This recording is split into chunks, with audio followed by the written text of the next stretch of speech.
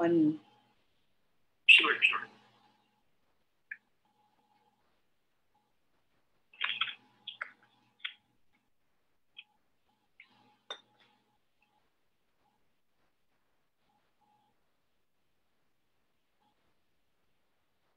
In, I don't see anything. Which one you go live?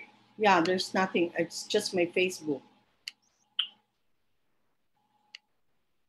You're actually live na. I don't see anything. You're live na. You're live na. I am? Yeah, you are live na. So okay. Everyone can see you na. So I just, but I don't see, paano yun? I can't see their comments because right now I see myself using Zoom.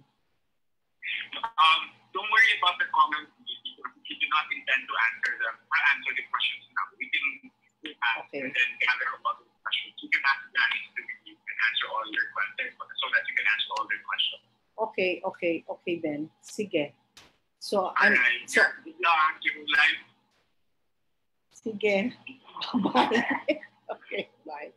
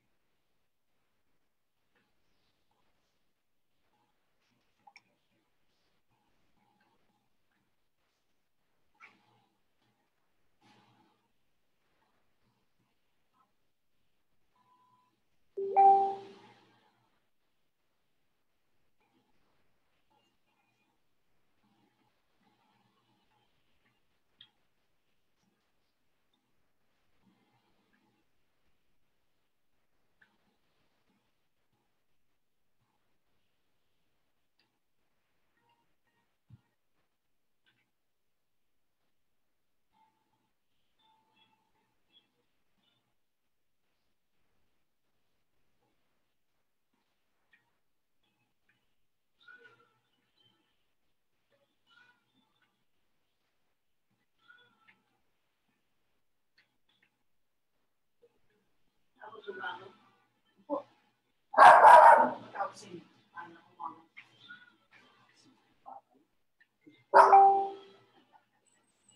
ito tumatawag.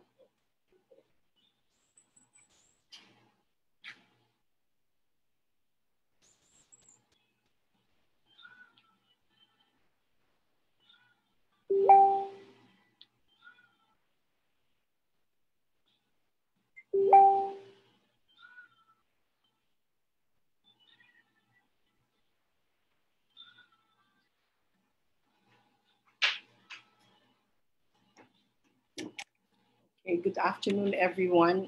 It's just about 1:50, so that we have 10 more minutes. Let's wait for the others to join us. Then we will start. I hope that you were able to download the matrix which I sent, because we will have to refer to the matrix as we go along. So let's just wait for others to join. I'm sorry, I cannot read I cannot view actually or see the comments.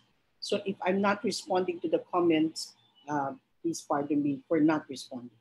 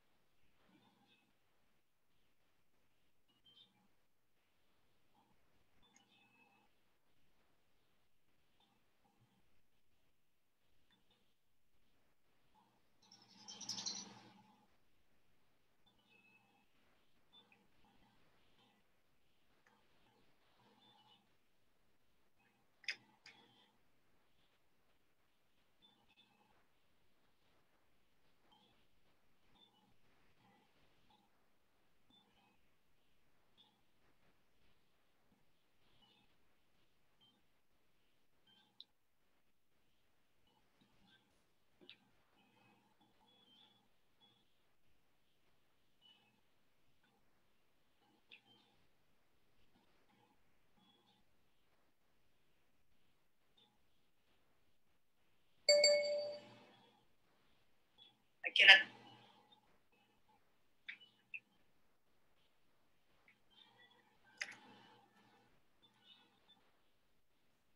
So hintay-hintay lang tayo para makasama yung iba. So it's only 1:53.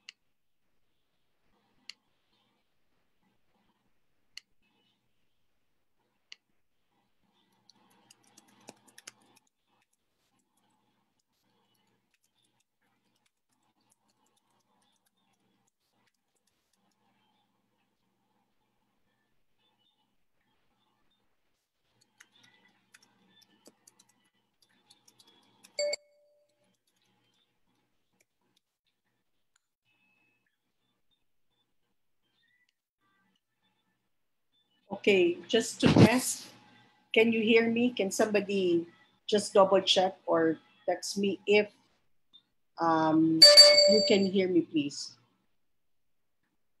The matrix you can get from the PALS page. I think that was uploaded, if I'm not mistaken, yesterday morning or maybe 2 days ago. Makikita ho niyo yun. Okay.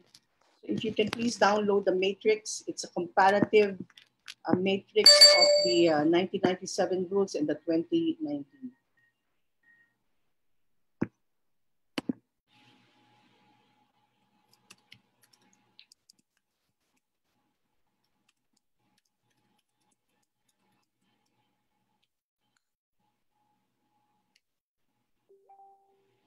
Okay. Thank you, Carl, for confirming. Thank you, Professor Zarate. Okay, 5 more minutes, we'll start on time.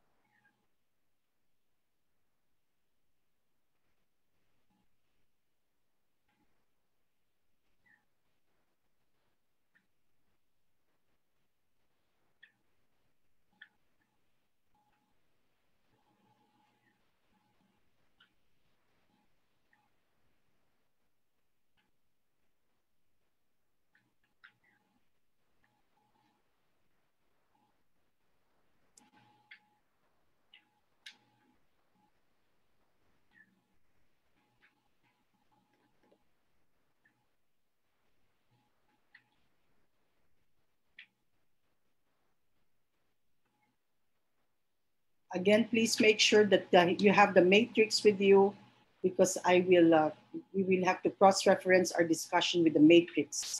The matrix was uploaded, I think, yesterday morning, and it's in the PALS page. And I'm happy to see that some of my former students are likewise listening to us.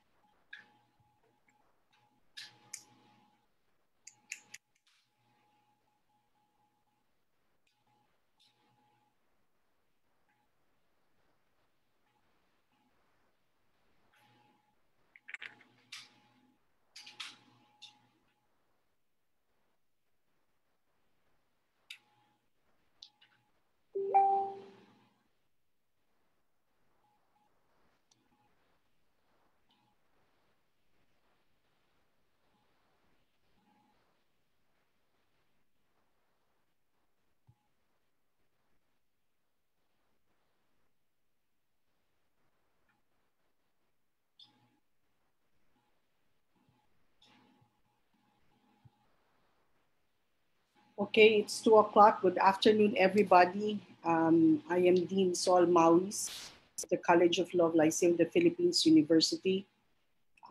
Thank you for joining us. This is actually a project of the Philippine Association of Law Schools. Today, I'm supposed to discuss with you the amendments, the 2019 proposed amendments to the 1997 Rules of Civil Procedure. Now, siguro para mas maayos ang ating talakayan ngayong araw na to, let me just discuss with you certain admin matters. Number one, at ulitin ko, I think I sound like a broken record already. Just make sure you have the matrix with you, because I will cross-reference this discussion with the provisions in the matrix. And then secondly, this will be a 3-hour per session discussion. So siguro matatapos natin for the first 3 hours hanggang siguro tayo hanggang Rule 15, no? O 13 to 15 yan siguro. And then yung susunod na session ay sa Wednesday, ganung oras din. So this one's going to be 2 to 5. But I will have a break at around maybe 2 to 2:30, so that one of the deans, or maybe our executive director, will be able to join us and upload the matrix for everybody to see. Okay. Now, the questions you may have during the discussions, just please type it because I will not be able to read them. But I will answer them siguro sa susunod na session. Or kung may time tayo, babasahin ko lahat yun. Okay, before we start, and I always start my class with a prayer. So may I invite everybody to join me in a prayer, please. In the name of the Father, the Son, the Holy Spirit, amen. Thank you, Lord, for allowing us to be together. Thank you, Lord, for allowing us to be in good health. We ask you, Lord, to be with us as we discuss these new provisions in law. Send your Holy Spirit that we may be able to discuss these provisions and be able to understand them to the best of our abilities. All of this we ask through your Son, Jesus Christ, who lives and reigns with you forever and ever. Amen. Okay, magandang hapon po sa inyong lahat.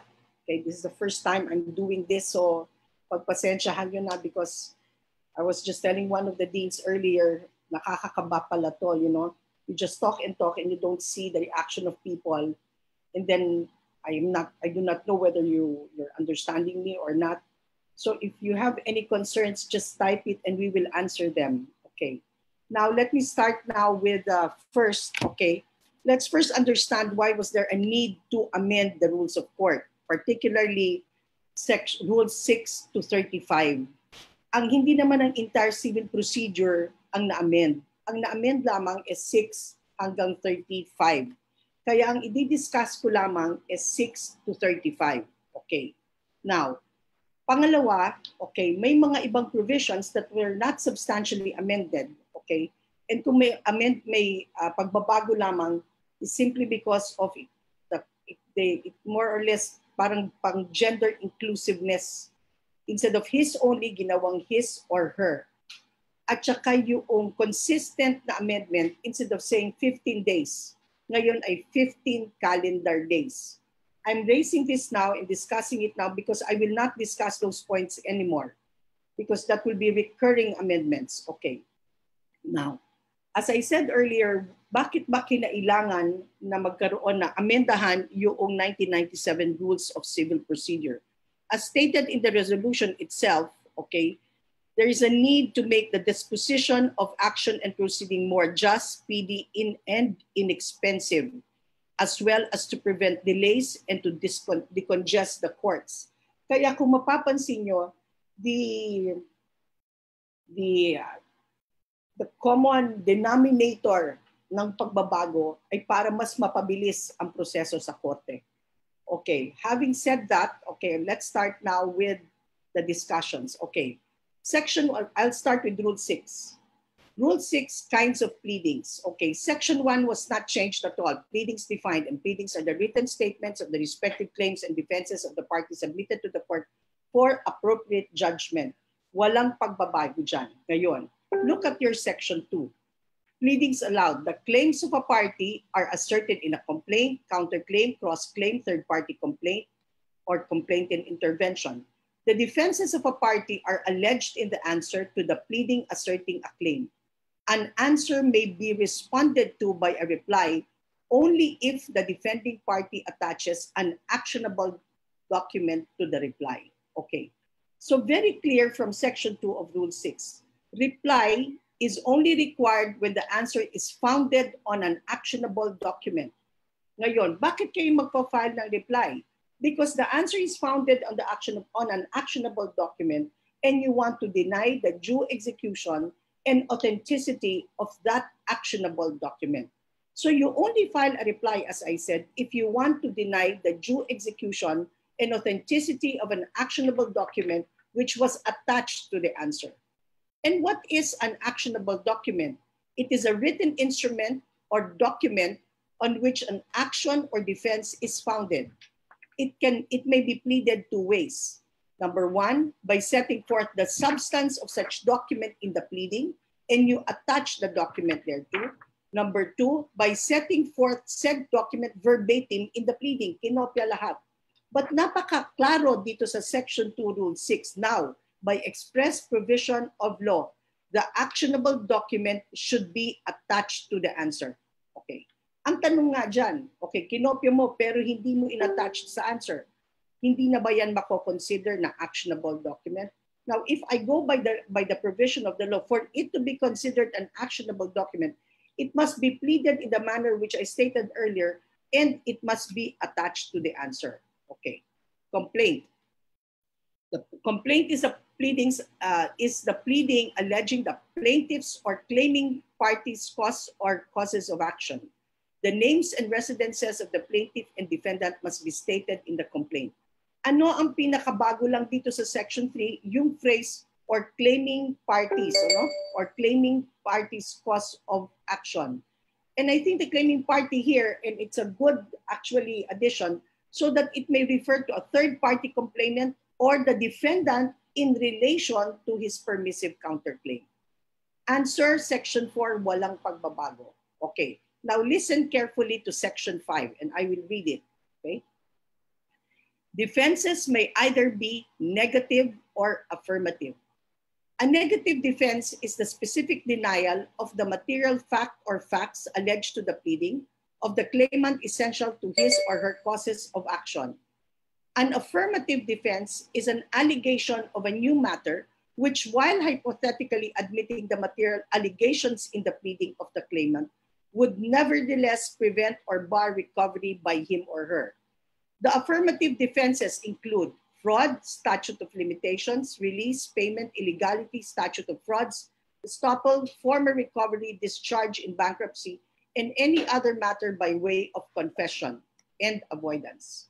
Affirmative defenses may also include, for the dismissal of a complaint specifically, that the court has no jurisdiction over the subject matter, that there is another action pending between the same parties, for the same cause, or that the action is barred by prior judgment. Okay. Now, an answer, therefore, may raise the following. A negative defense, which consists in defendant's specific denial of the material fact that the plaintiff alleges in his complaint. Okay. And we know that there are three modes of denying.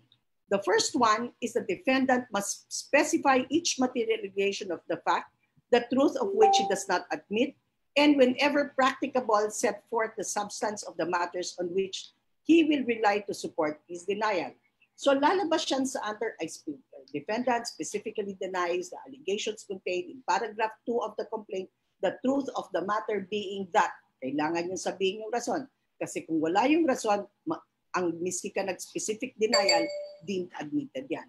Pangalawang pamamaraan, when the defendant is without knowledge and information sufficient to form a belief as to the truth of a material averment made in the complaint, he shall so state, and this shall have the effect of a denial. Example, I specifically deny the allegations contained in paragraph 2 of the complaint, the truth of, for lack of information sufficient to form a belief as to the truth and falsity thereof. Okay. Maaari din naman partial denial, partial admission. Under the 1997 Rules of Court, notice that the ground mentioned now, the grounds in Rule 16 of the 1997, yung grounds for purposes of filing a motion to dismiss, kung natatandaan nyo yung Rule 16. Okay. Yan can be pleaded also as an affirmative defense. Now, under the 2019 rules, wala na tayong Rule 16. Totally na-delete na yan. Wala na, totally na-repeal. Okay. Yung grounds ngayon ng Rule 16, okay, may now be raised, okay, as and by way of affirmative defense. So ang mangyayari dyan sa imagine your complaint, the answer. Ang lalamanin ng answer nyo, ano? First, your admissions, then your specific denials, okay? And then your affirmative defenses, okay? Or affirmative defenses, which can be your grounds, which are the grounds raised in the former Rule 16. Now, with the repeal of the entire Rule 16, therefore, all the grounds enumerated in the former Rule 16 may now be raised as affirmative defenses in the answer. At ano-ano yon? Number one, that the court has no jurisdiction over the person of the defending party, that the court has no jurisdiction over the subject matter of the claim. 3, the venue is improperly. If legal capacity to sue. 3, that there litis pendentia. 4, res judicata. Then, that pleading asserting the claim states no cause of action, the claim or demand set forth in the plaintiff's pleading has been paid, waived, abandoned, or otherwise extinguished. The claim on which the action is founded is enforceable under the provisions of the statute of frauds, and that the pleading precedent for the claim has not been complied with. Okay. Yung mga grounds na yan, dapat i-raise nyo yan sa answer by way of affirmative defenses kasi wala nang Rule 16. Pero sa grounds na yan, may 4 na pwede kang mag-file ng motion to dismiss. Okay. Which is pursuant to Section 1 of Rule 15 of the 2019 amendments. Okay. So, ano yung mga grounds na yon? Lack of jurisdiction over the subject matter, litis pendentia, res judicata, okay, and prescription.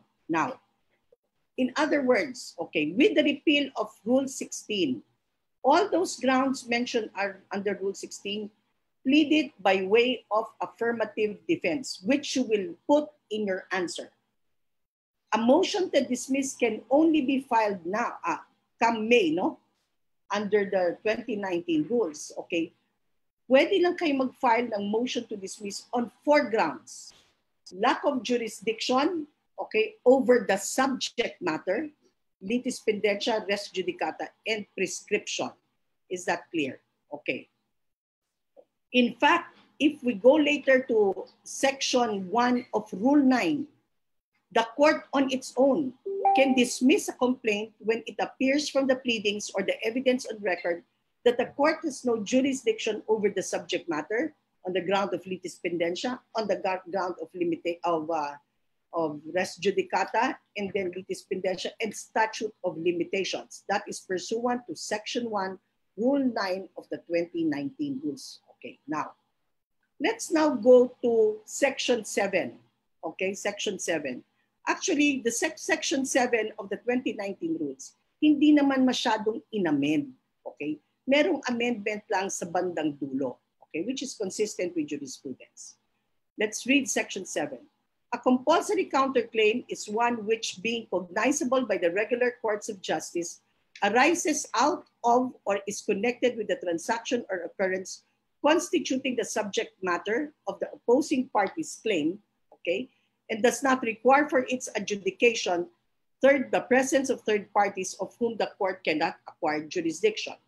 Such a counterclaim must be within the jurisdiction of the court, both as to the amount and the nature thereof, except that an original action from the RTC, the counterclaim may be considered compulsory regardless of the amount.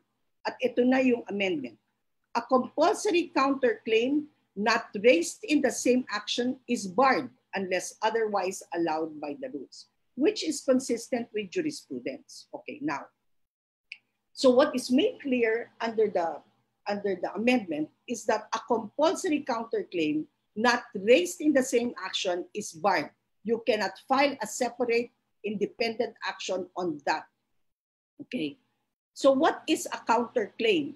As defined under Section 6, Rule 6 of the 2019 rules, okay, as it is any claim which a defending party may have against an opposing party.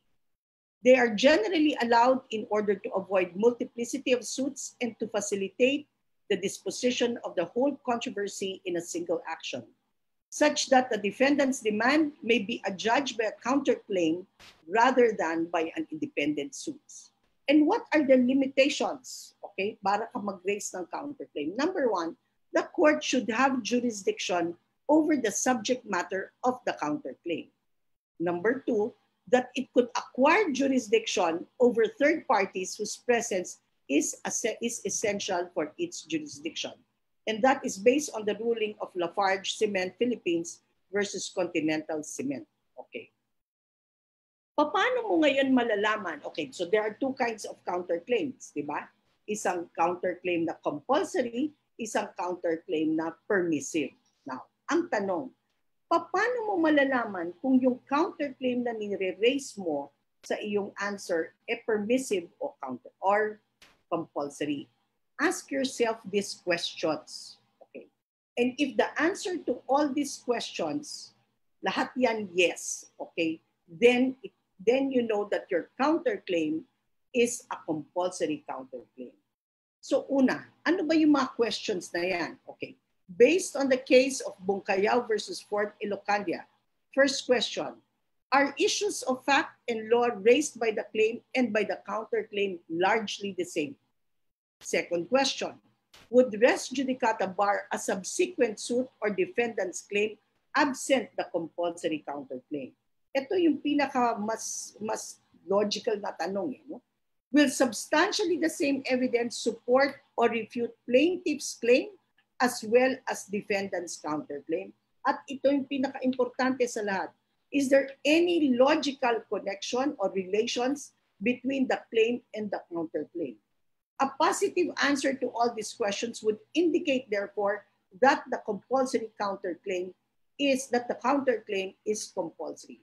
Unang-una, bakit ba natin kailangan na magkaroon na malaman ang distinction kung ang ating counterclaim ay compulsory o hindi? Unang-una, okay, kaya natin dapat malaman kung compulsory or hindi or permissive yung counterclaim natin.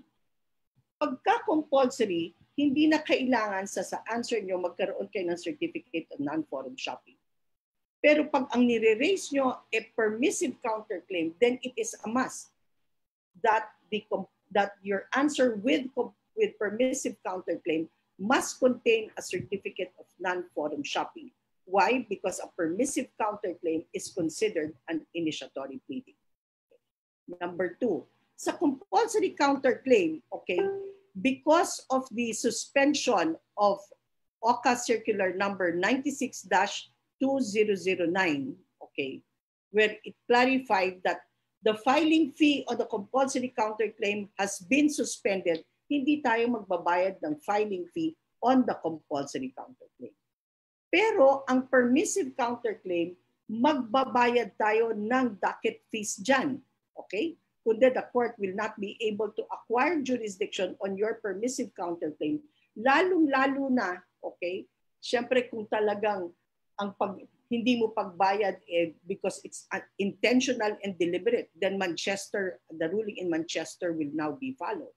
But of course, if it's unintentional, nagkulang lang yung bayad mo, hindi ka agad dyan i-dismiss.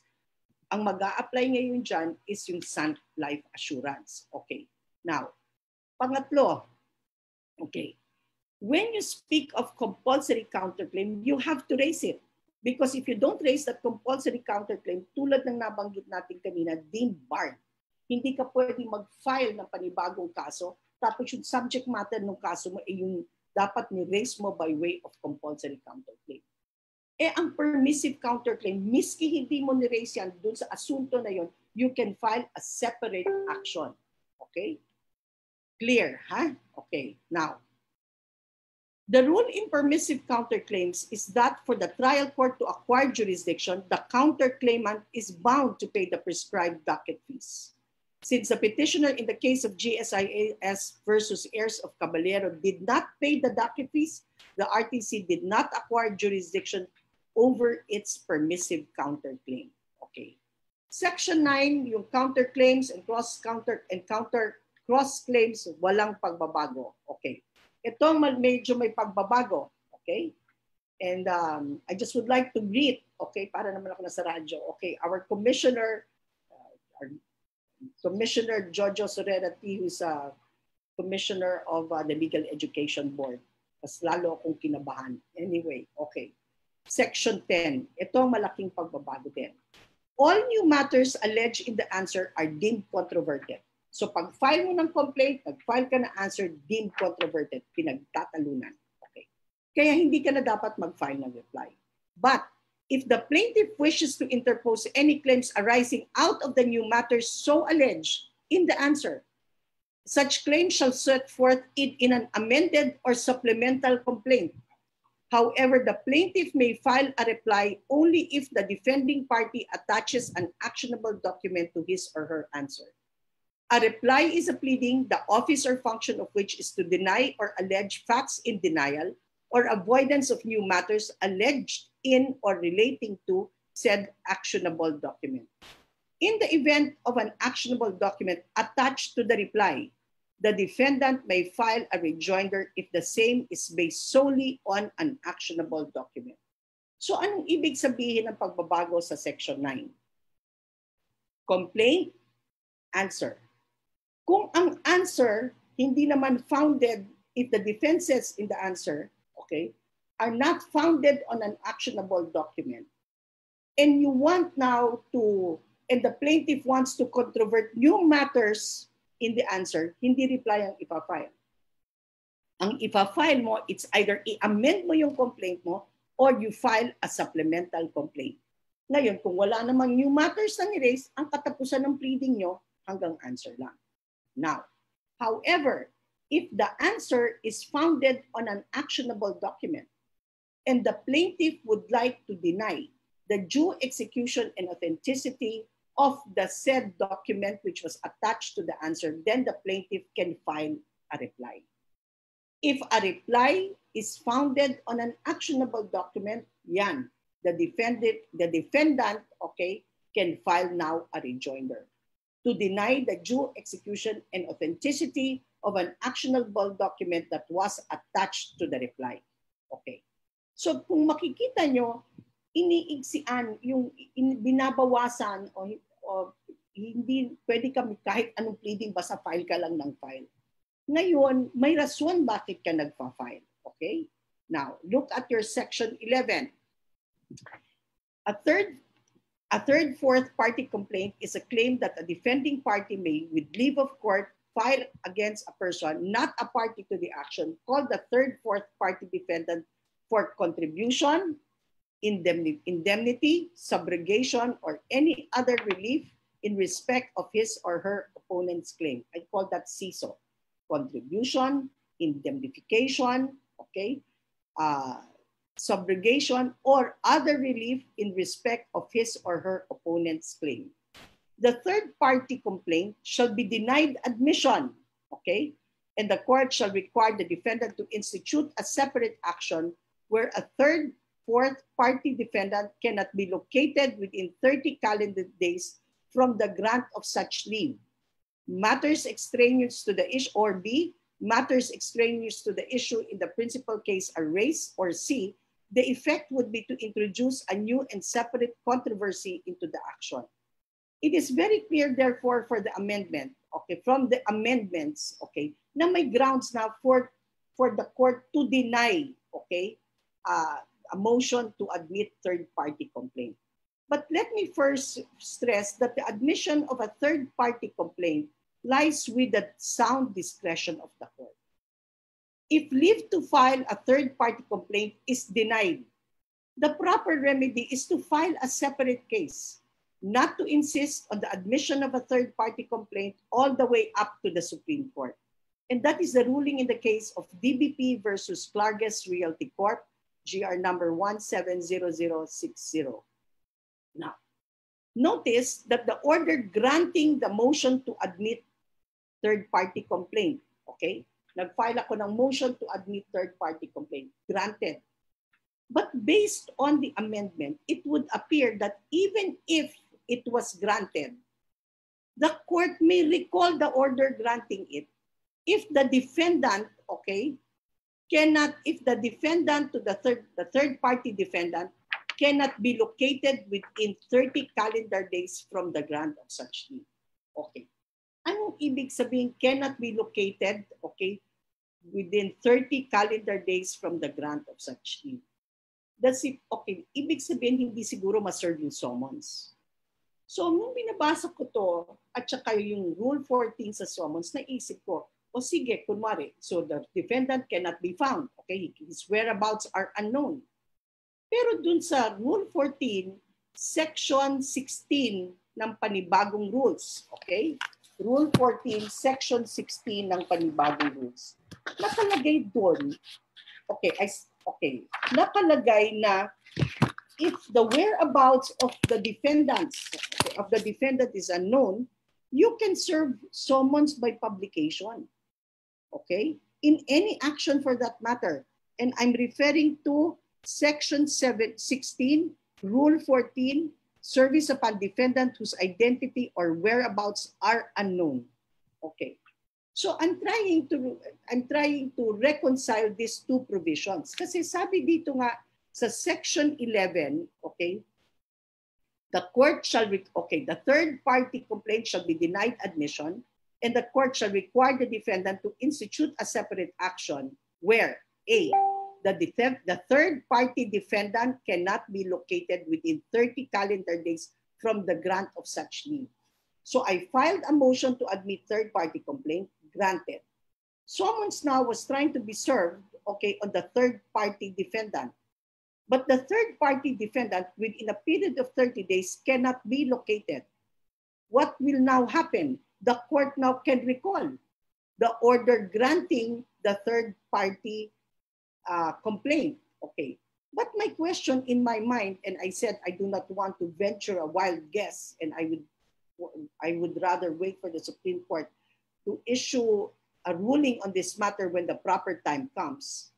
Does it mean, therefore, that we cannot avail, the third party plaintiff cannot avail of Section 16, Rule 14, okay, of the 2019 Rules of Court, where in the said provision it provides if the defendant's whereabouts are unknown, one can ask the court and ask permission that the summons be served through publication. Okay, now there are other grounds on which a motion to admit a third party complaint can be denied. Matters extraneous to the issue in the principal case are raised, or the effect would be to introduce a new and separate controversy into the action. As I said, in the case of DBP, if your motion to admit third party complaint is denied, you don't insist that it should go up to the Supreme Court. The remedy is to just file an independent separate action. Okay. Now, for those who are students, maybe it would be nice to know what are the requisites for, or remember or recall, what are the requisites for a third party action? Number one, that the party to be impleaded is not yet a party to the action. Number two, that the claim against the third party defendant must belong to the original defendant. Number three, the claim of the original defendant against the third party defendant must be based on plaintiff's claim against the original defendant. Pinapasa niya kasi doon sa third party defendant.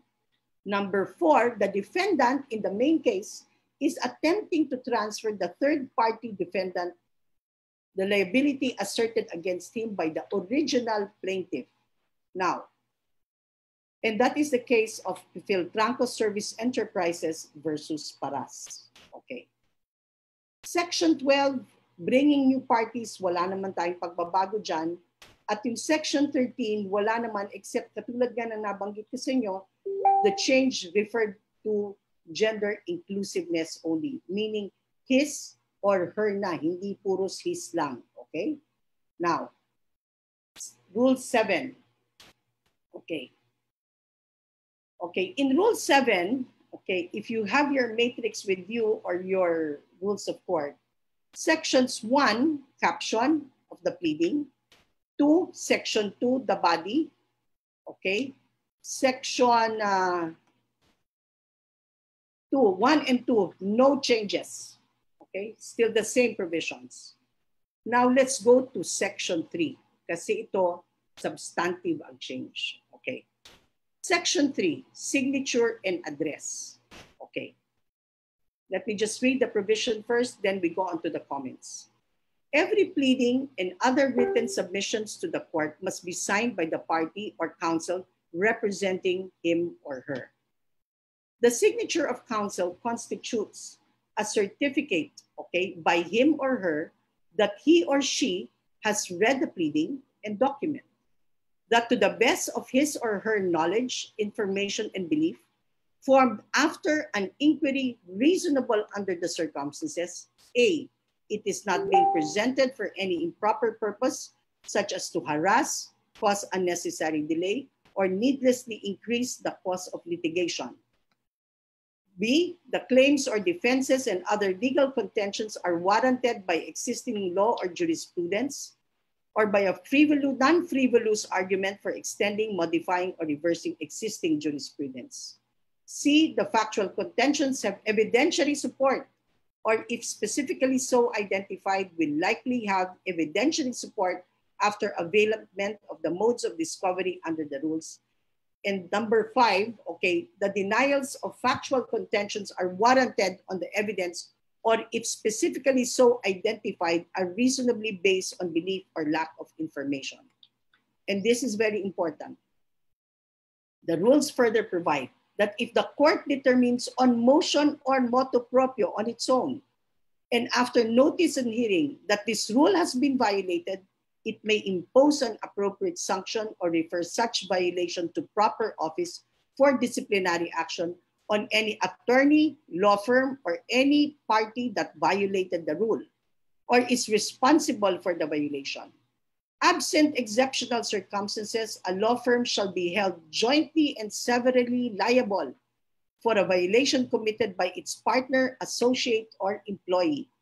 The sanction may include but shall not be limited to non-monetary directive or sanction, an order to pay a penalty in court, or if imposed on motion and warranted for effective deterrence, an order directing payment to the movement of part or all of the reasonable attorney's fees and other expenses, okay, directly resulting from the violation, including attorney's fees, okay, for the filing of the motion for sanction. The lawyer or law firm cannot pass on the monetary penalty on the client. Okay. Okay, this one is really very earth-shaking, especially for the lawyers and practitioners. Okay. You know, when a lawyer affixes his signature on a pleading, in effect, okay, based on the rules, he guarantees the following. He certifies that the following. Number 1, that he has read the pleading in the document. Number 2, to the best of his knowledge or information and belief, which information and belief was formed after an inquiry reasonable under the circumstances. But what is reasonable? What is inquiry reasonable under the circumstances? Hindi yan dinefine ng rules. Okay. If he affixes his signature on the pleading, the lawyer further certifies that it is not being presented for any improper purpose, such as to harass, cause unnecessary delay, or needlessly increase the cost of litigation. He further certifies that the claims, defenses, and other legal contentions are warranted by existing law or jurisprudence, or by a non-frivolous argument for extending, modifying, or reversing existing jurisprudence. Kumbaga sinasabi niya talaga itong final kong kaso o itong answer na final ko, talagang ito, kumbaga it's based on law. Hindi ito parang contrived or kathang-isip lamang. Now, and this is also important, the lawyer, when he affixes his signature, the factual contentions have evidentiary support. Hindi na pwedeng attitude bahala na si Batman. Okay? The factual contentions have evidentiary support, or if specifically so identified, will likely have evidentiary support after availment of the modes of discovery under these rules.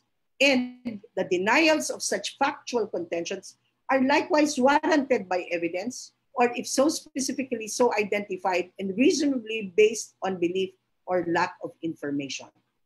Okay. Yaan ang kumbaga ginagarantihan pag ikaw, abogado, pinirmahan mo yung pleading. Ibig sabihin, lahat ng sinasabi mo sa korte, katotohanan lamang at merong evidentiary support. At ito ay, you know, it can be, and it's likewise legal, you know, it's based on law. As I said, hindi yung basta bahala na lang mag-file ng kaso, tapos hayaan mo na pagka magka-trial, saka ako maghahanap ng ebidensya. You don't do that. Okay, now, in fact, if the court determines on its own, or upon motion of the other party, of course, there's going to be notice and hearing, that the above rule has been violated, nalaman na pangharas lamang pala ito, what can happen? The court may impose an appropriate sanction or refer such violation to the proper office for disciplinary action on any attorney, law firm, or party that violated the rule or is responsible for the violation.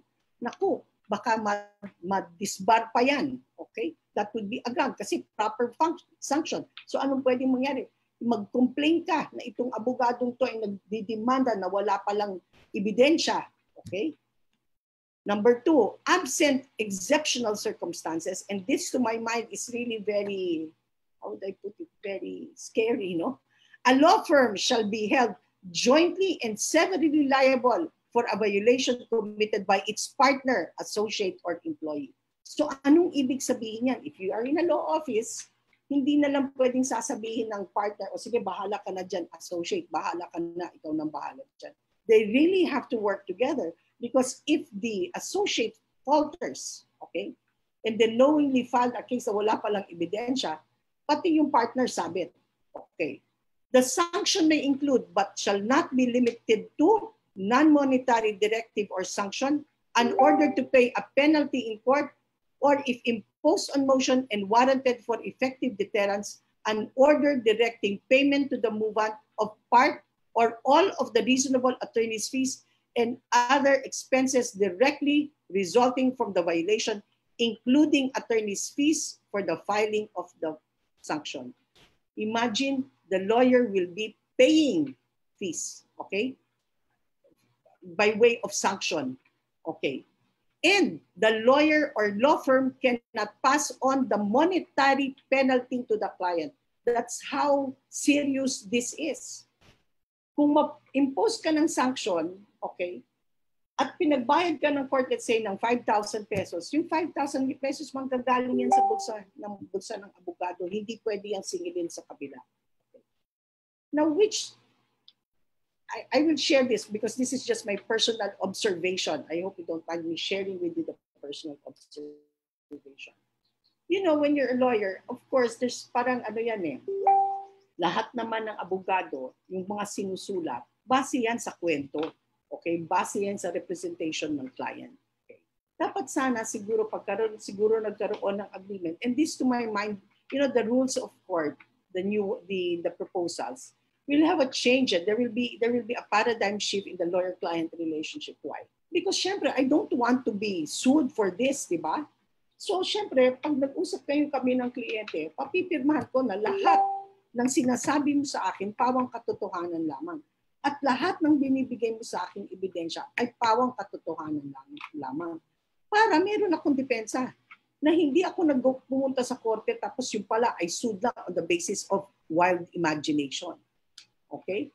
I think there should be an agreement between the lawyer and the client so that the lawyer naman can protect himself.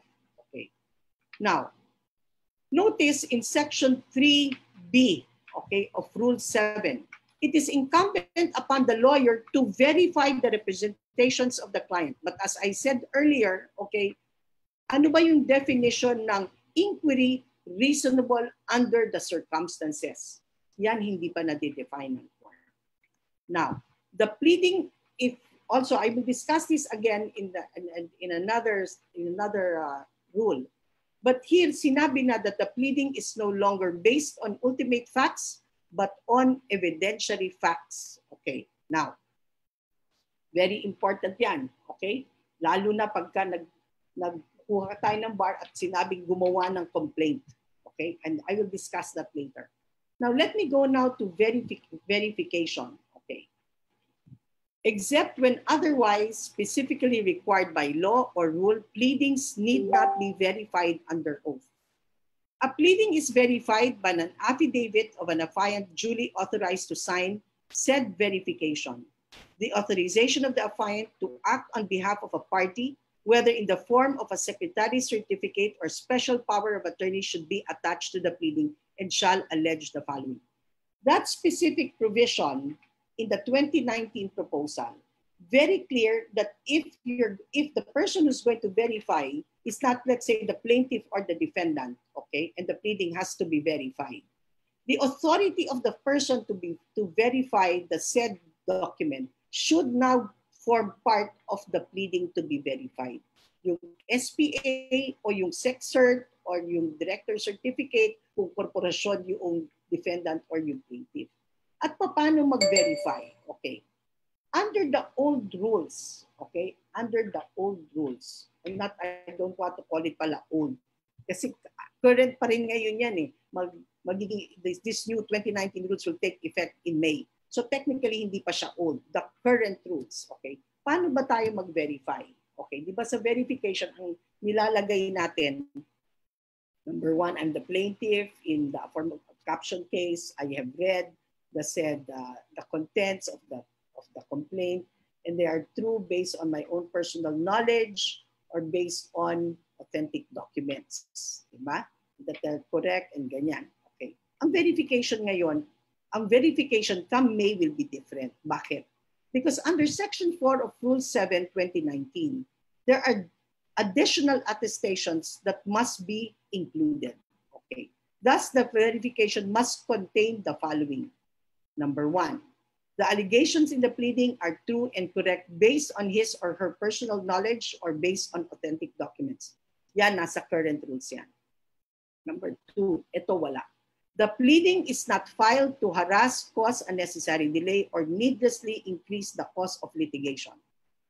And number three, the factual allegations therein have evidentiary support, or if specifically so identified, will likewise have evidentiary support after reasonable opportunity for discovery.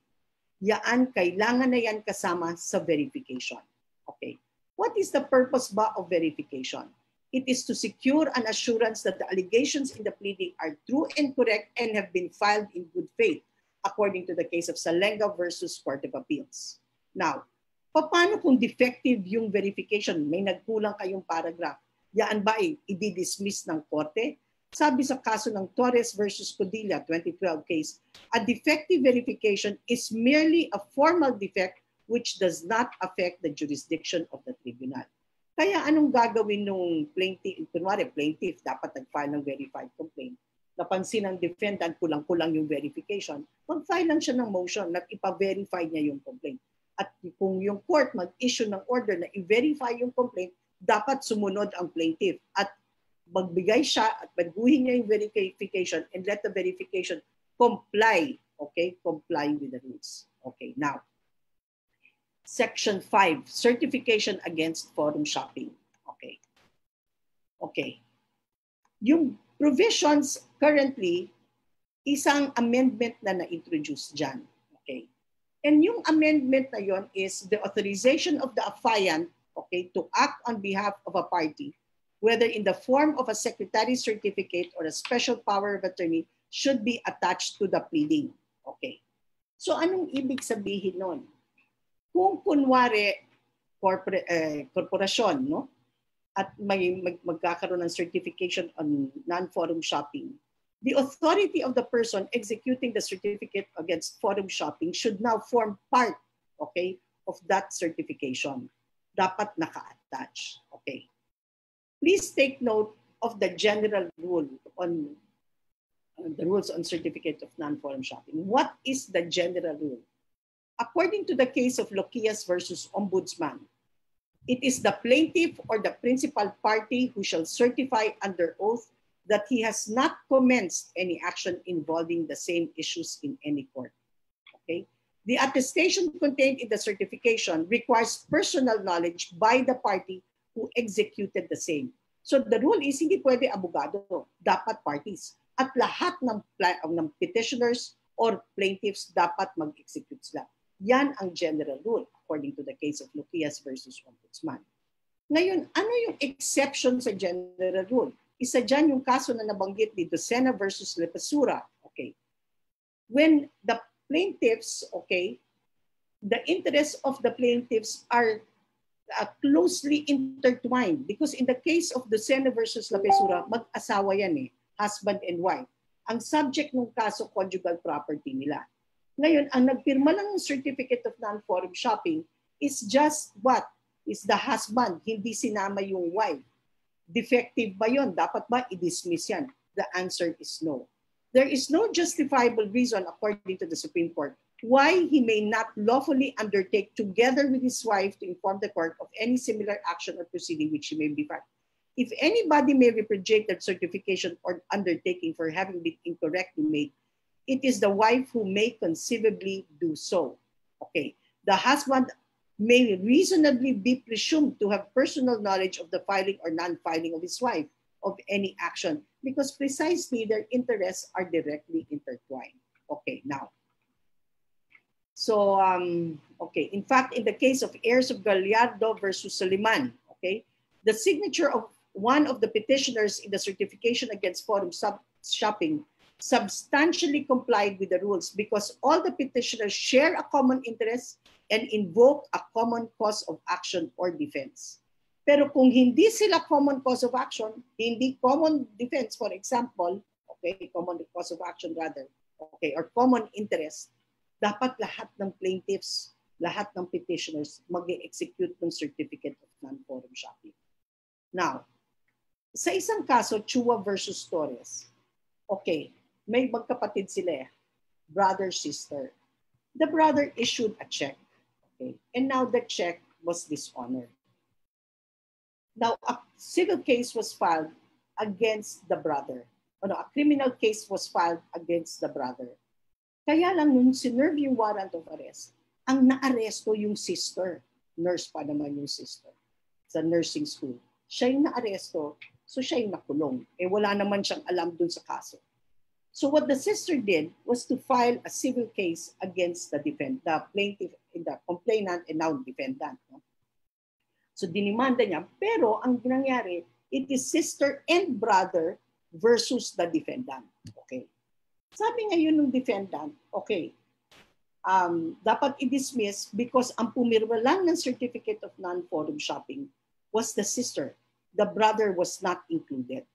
Now, anong sabi ng Supreme Court? Actually, based on the allegations of the complaint, the brother is a misjoined party. Wala naman siya sa kwento. Kanino ba yung cause of action? The cause of action belongs to the sister, hindi naman doon sa brother. Sino bang inaresto na walang basihan? It was the sister, hindi yung brother.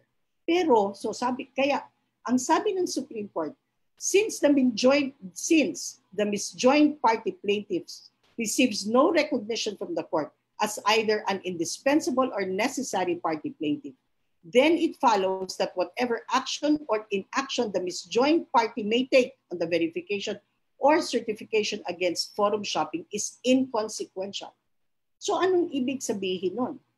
Na ang dapat mag-execute ng certification, okay, yung either yung necessary or indispensable party. Pero kung misjoined party ka, okay, at hindi ka naka-execute ng certification on non-forum shopping, okay lang kasi sa totoong buhay, hindi ka naman dapat talaga kasali. Okay. Now, there is a rule when it comes to juridical entities. Okay. The following officials, and this is the general rule as held in the case of Cagayan Valley versus Commissioner of Internal Revenue. Okay. The following officials or employees of the company can sign the verification and certification without need of a board resolution. Okay. And these are the following corporate officers who can sign the certification on non-forum shopping, okay, without need of a board resolution. Number 1, the president of a corporation. Number 2, the general manager or acting general manager. Number 3, the personal officer. And number 4, an employment specialist in a labor case. Yan, pwede yan mag-execute, okay, hindi na kinakailangan, okay, hindi na kinakailangan ng certificate ng board dress, okay? Okay, there's one question, and allow me lang to read the question because it came in from friend, okay? What is the effect of the failure to file a reply to an answer whose defense is founded on an actionable document? Okay, you are correct when you said that if you fail to file, okay, a reply to an answer that is based on an actionable document, then the due execution and authenticity, okay, then the due execution and authenticity of the actionable document are deemed admitted. But all other allegations pursuant to Section 10 of Rule 6 are deemed controverted. Okay, is that clear? Okay, now, So let's now go to contents. Okay, and again, this is one of the heavily amended one. Let me just read the provision, please. Okay. Every pleading stating a party's claim or defenses shall, in addition to those mentioned or mandated by Section 2, Rule 17, okay, Rule 7, I'm sorry, state the following. Okay. Names of witnesses who will be presented to prove a party's claim or defense. Again, I will repeat that. Every pleading stating a party's claim or defenses, so every complaint or answer, okay, shall, in addition to those mandated under Section 2, Rule 7. Ano ba yung Section 2, Rule 7? Okay? Yung Section 2, Rule 7, okay, just give me a minute, please. Okay? Section 2, Rule 7. Okay. Ito yung, okay,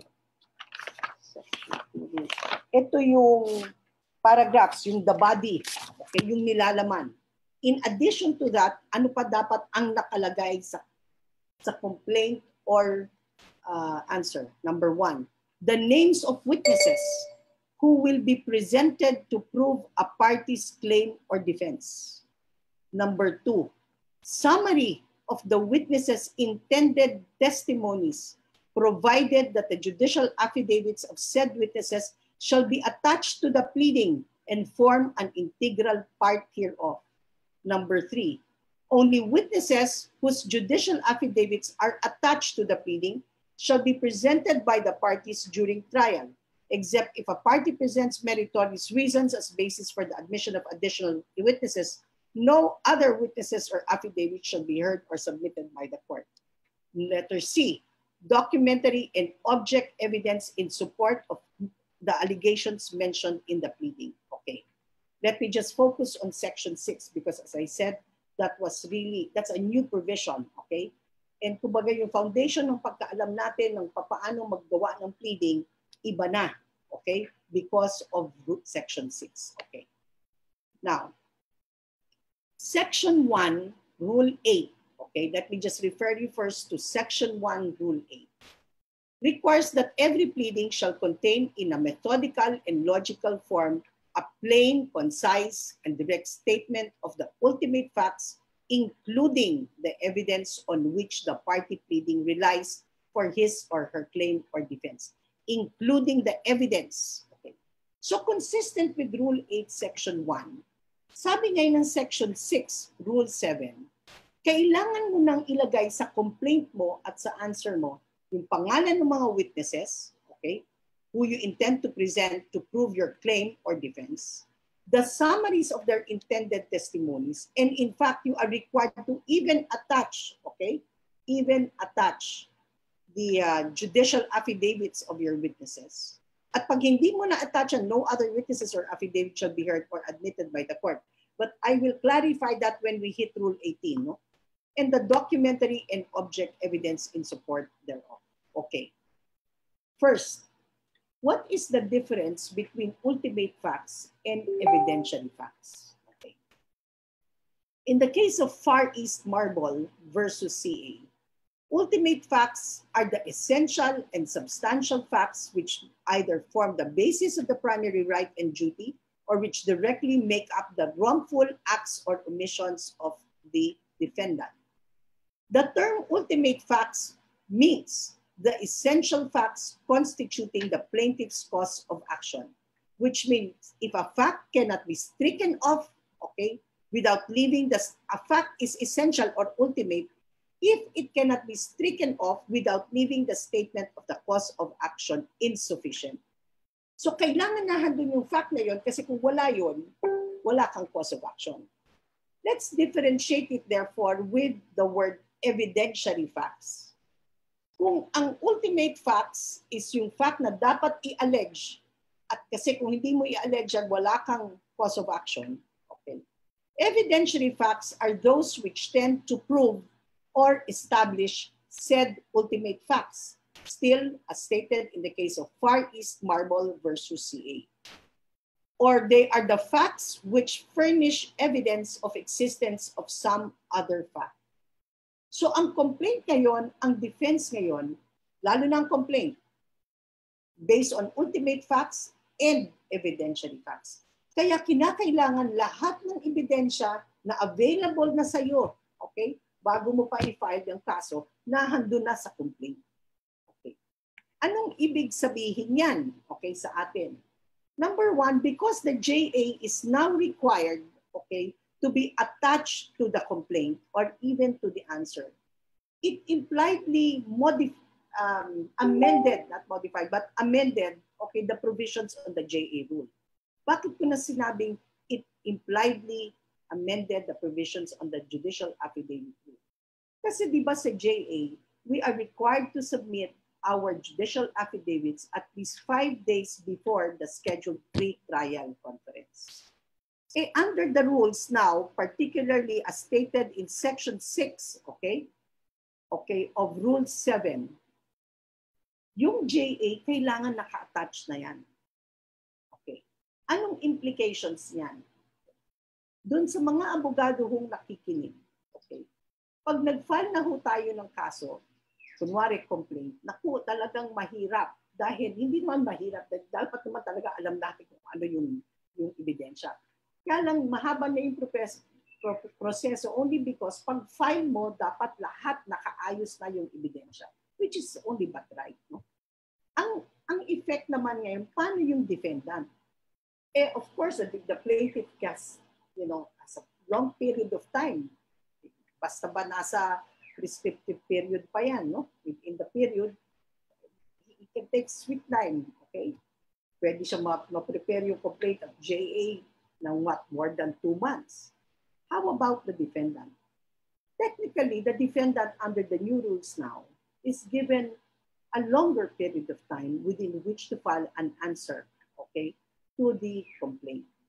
Hindi katulad noon 15, ngayon 30 calendar days. Okay? And in fact, it is only the general rule is you're no longer allowed to file a motion for extension of time to file a pleading, except in an answer, okay? Except when you want to extend, ask for additional period of time to file an answer, you can be given an additional period of 30 days. So theoretically, you may have 60 days within which to file your answer and your judicial affidavits, okay? Hanggang dun ang pinaka-max mo. Okay, now. Okay, so we're done with Rule 7. Okay. Time check, it's already 3 o'clock. Okay, 3 o'clock. Siguro mga bandang 3:30, I will stop so that we can have a 5-minute break. Kasi syempre, nosebleed masyado yung pinag-uusapan natin. So medyo at 3:30, let's compose ourselves again. Let's go back, let's drink, and then I will come back to continue. Okay. Now, let me now go to Rule 8. Okay? Okay. Yung answer sa JA, kailangan na rin i-attach. I'm sorry, I saw a comment here. Yes, the answer of the defendant in the JA or the JA of the defendant's witnesses should likewise be attached to the answer. Okay. Section 1, Rule 8. Every pleading shall contain in a methodical and logical form a plain, concise, and direct statement of the ultimate facts, including the evidence on which the party relies for his or her claim or defense as the case may be. Okay. The second paragraph was amended. If a cause of action or defense relied on is based on law, the pertinent provisions thereof and their applicability to him or her shall be clearly and concisely stated. Okay. Under Section 1 of Rule 8 of the 1997 rules, it is only when the defense is based on law that you are required to quote the pertinent provision of law. Now, the Section 1, Paragraph 2 was amended to the effect to include now that if your complaint or cause of action rather is based on law, you cite the pertinent provision of law, which I think is also correct. No? Okay. Section 2, no changes, and that's your alternative causes of action. Your conditions precedent, no changes. Section 4, on capacity, no changes. Same with Section 5. Okay. Now, let me now go to judgment, Section 6. Okay.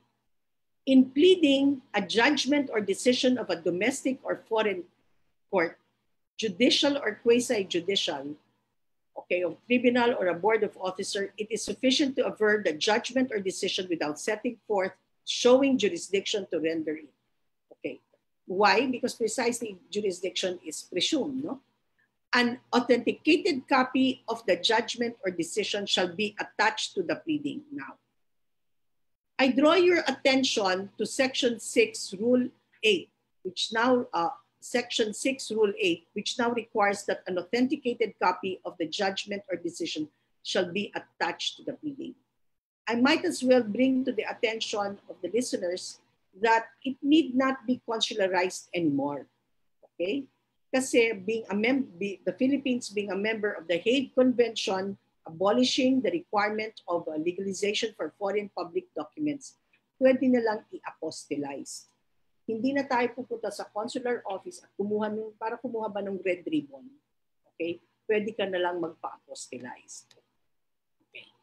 Now, Section 7, actually this one is action or defense based on an actionable document. Hindi yan nagbago. Okay? It should be attached. And how to contest such documents, hindi rin nagbago. But the way you contest an actionable document, of course, is you have to deny under oath the due execution and authenticity of the said document. You don't deny under oath, then it will give rise to a technical admission. Okay. Section 9, no change. Section 10, specific denial. Okay, except gender inclusiveness provisions, no change. Now, allegations not specifically denied, deemed admitted. If you read, and this is very short lang naman, may I ask you to just read Section 11. In Section 11 of Rule 8 of the 1997 rules, the material averments that are deemed admitted are those stated in the complaint. Okay. The amendment, okay, in Section 11 appears to be more inclusive and appropriate as it may now include material averments in a third-party complaint or even in an answer where a permissive counterclaim is being asserted. Okay. Okay. Siguro ganito, kasi itong Section 12, how would I put it? Basta maano siya, kakaiba siya. Okay? So, can we have just a 1-minute break? Let's call on the Holy Spirit, okay? Na medyo paliwanagin ang ating isip para pagbalik natin sa Section 12, we have a new, our minds are clear because this Section 12, as I said, is very, very different. Okay? Let's just have a 1-minute break. Sandali lang po.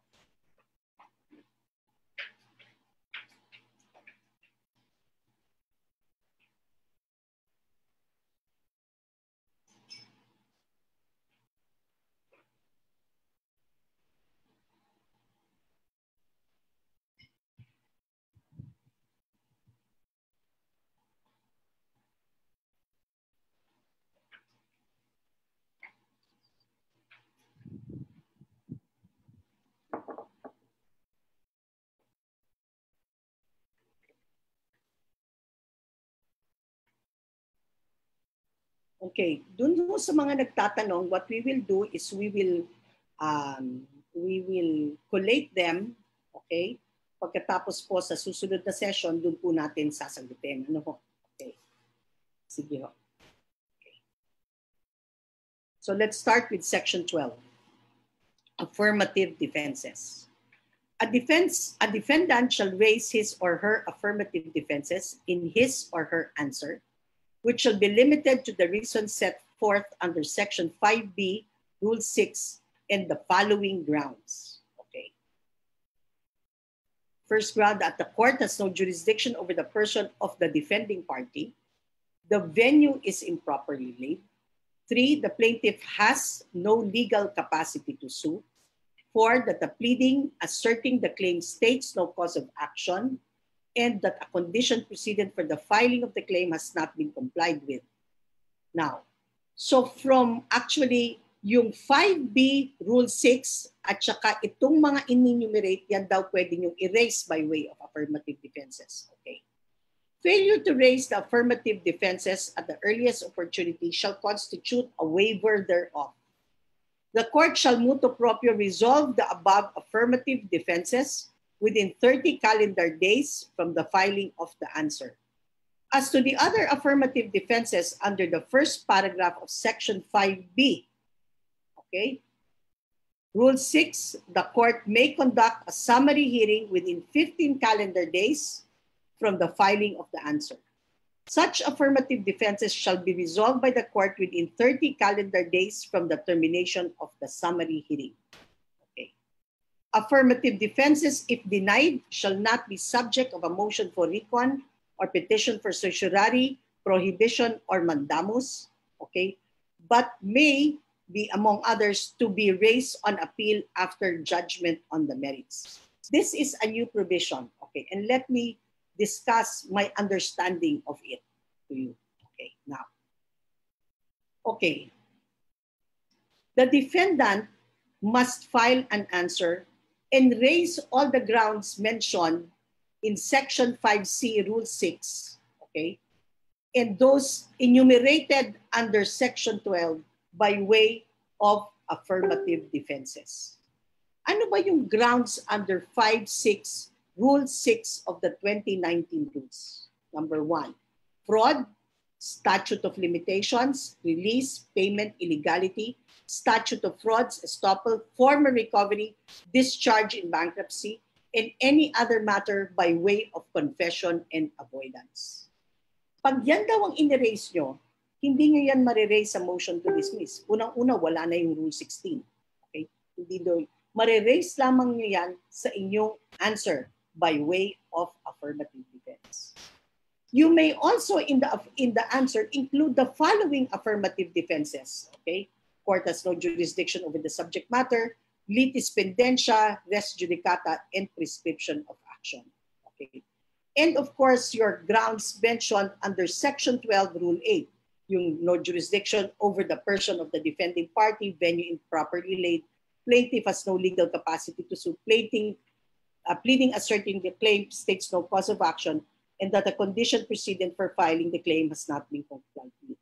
In my mind, there are therefore 3 groups which you can raise by way of affirmative defense. The first group is composed of the grounds mentioned under 5C, Rule 6. Okay, that's the first ground. The second ground actually are the grounds, okay, yung tinatawag kong 4 na sikat, Section 1, Rule 9. Lack of jurisdiction over the subject matter, litis pendentia, res judicata, prescription. Okay. At saka yung third group will be your Section 12, Rule 8, yung lack of jurisdiction over the person of the defending party, venue improperly laid, etc. Okay. Please take note, okay, that under Rule 9, okay, Rule 15, Section 12 of the 2019 rules, okay? Yun sa mga sinabi kong affirmative defenses, there are 4 affirmative defenses which you can raise, okay, in a motion to dismiss, pursuant to Rule 15, Section 12. At ano-ano yun? Court has no jurisdiction over the subject matter, litis pendentia, res judicata, and prescription of by statute of limitations. Okay, now, when we discuss Rule 15, okay, notice, okay, sa Rule 15, sa Rule 16, tinanggal na yan, yung mga grounds yan, i-raise mo by way of affirmative defense. Okay. What will be the action of the court? Kailangan mo pa ba mag-file ng motion to hear, motion for preliminary hearing to hear the affirmative defenses? The answer is no. Okay, that actually is in your Rule 16, but that was taken out. Okay, and number 2, under Rule 15 of the 2019 rules, that is a prohibited pleading. So paano magiging action ngayon ng korte? Okay, the action of the court will depend on what affirmative defense you raise. Okay, if the affirmative defense is any of the grounds mentioned in Section 12, Rule 8, okay, And what are the grounds mentioned under Section 12, Rule 8? Okay. Again, when the court has no jurisdiction over the person of the defending party, venue improperly laid, plaintiff has no legal capacity to sue, pleading asserting the claim states no cause of action, that the condition precedent for filing the claim has not been complied with. Anong magiging action ng court doon? Then the court shall on its own resolve the affirmative defense within 30 calendar days from the filing of the answer. Okay. Hindi na kailangan magkaroon pa ng hearing dyan. The court on its own can file, okay? Can decide on its own. And in fact, it is required to decide it within 30 calendar days from the filing of the answer. Now, if the affirmative defense is any one of the grounds mentioned under the first paragraph of Section B, 5B, Rule 6, okay? At again, ano yung mga grounds na yun? Fraud, statute of limitations, release, payment, illegality, statute of estoppel, former recovery, discharge in bankruptcy, and any other matter by way of confession and avoidance. Ano ang maggagawin ng korte? The court on its own discretion, okay, may conduct a summary hearing within 15 calendar days from the filing of the answer. Such affirmative defenses will be resolved by the court within 30 calendar days from the termination of the summary hearing. In other words, depende sa ni-raise mong affirmative defenses, yung magiging basihan ng action ng court. Okay. If the affirmative defenses you raised, okay, are those mentioned under Section 12, Rule 8, hindi na kailangang magkaroon ng preliminary hearing on the affirmative defense because the court on its own can resolve the matter.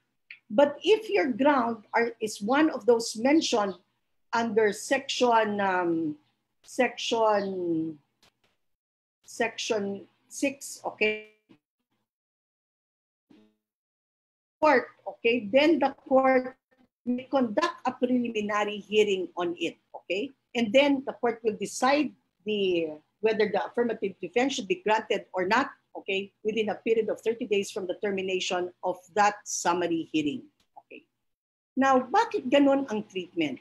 How come dun sa isang group, yung court on its own, without a need for a summary hearing can resolve, but on the other group, okay, the court may conduct a summary hearing?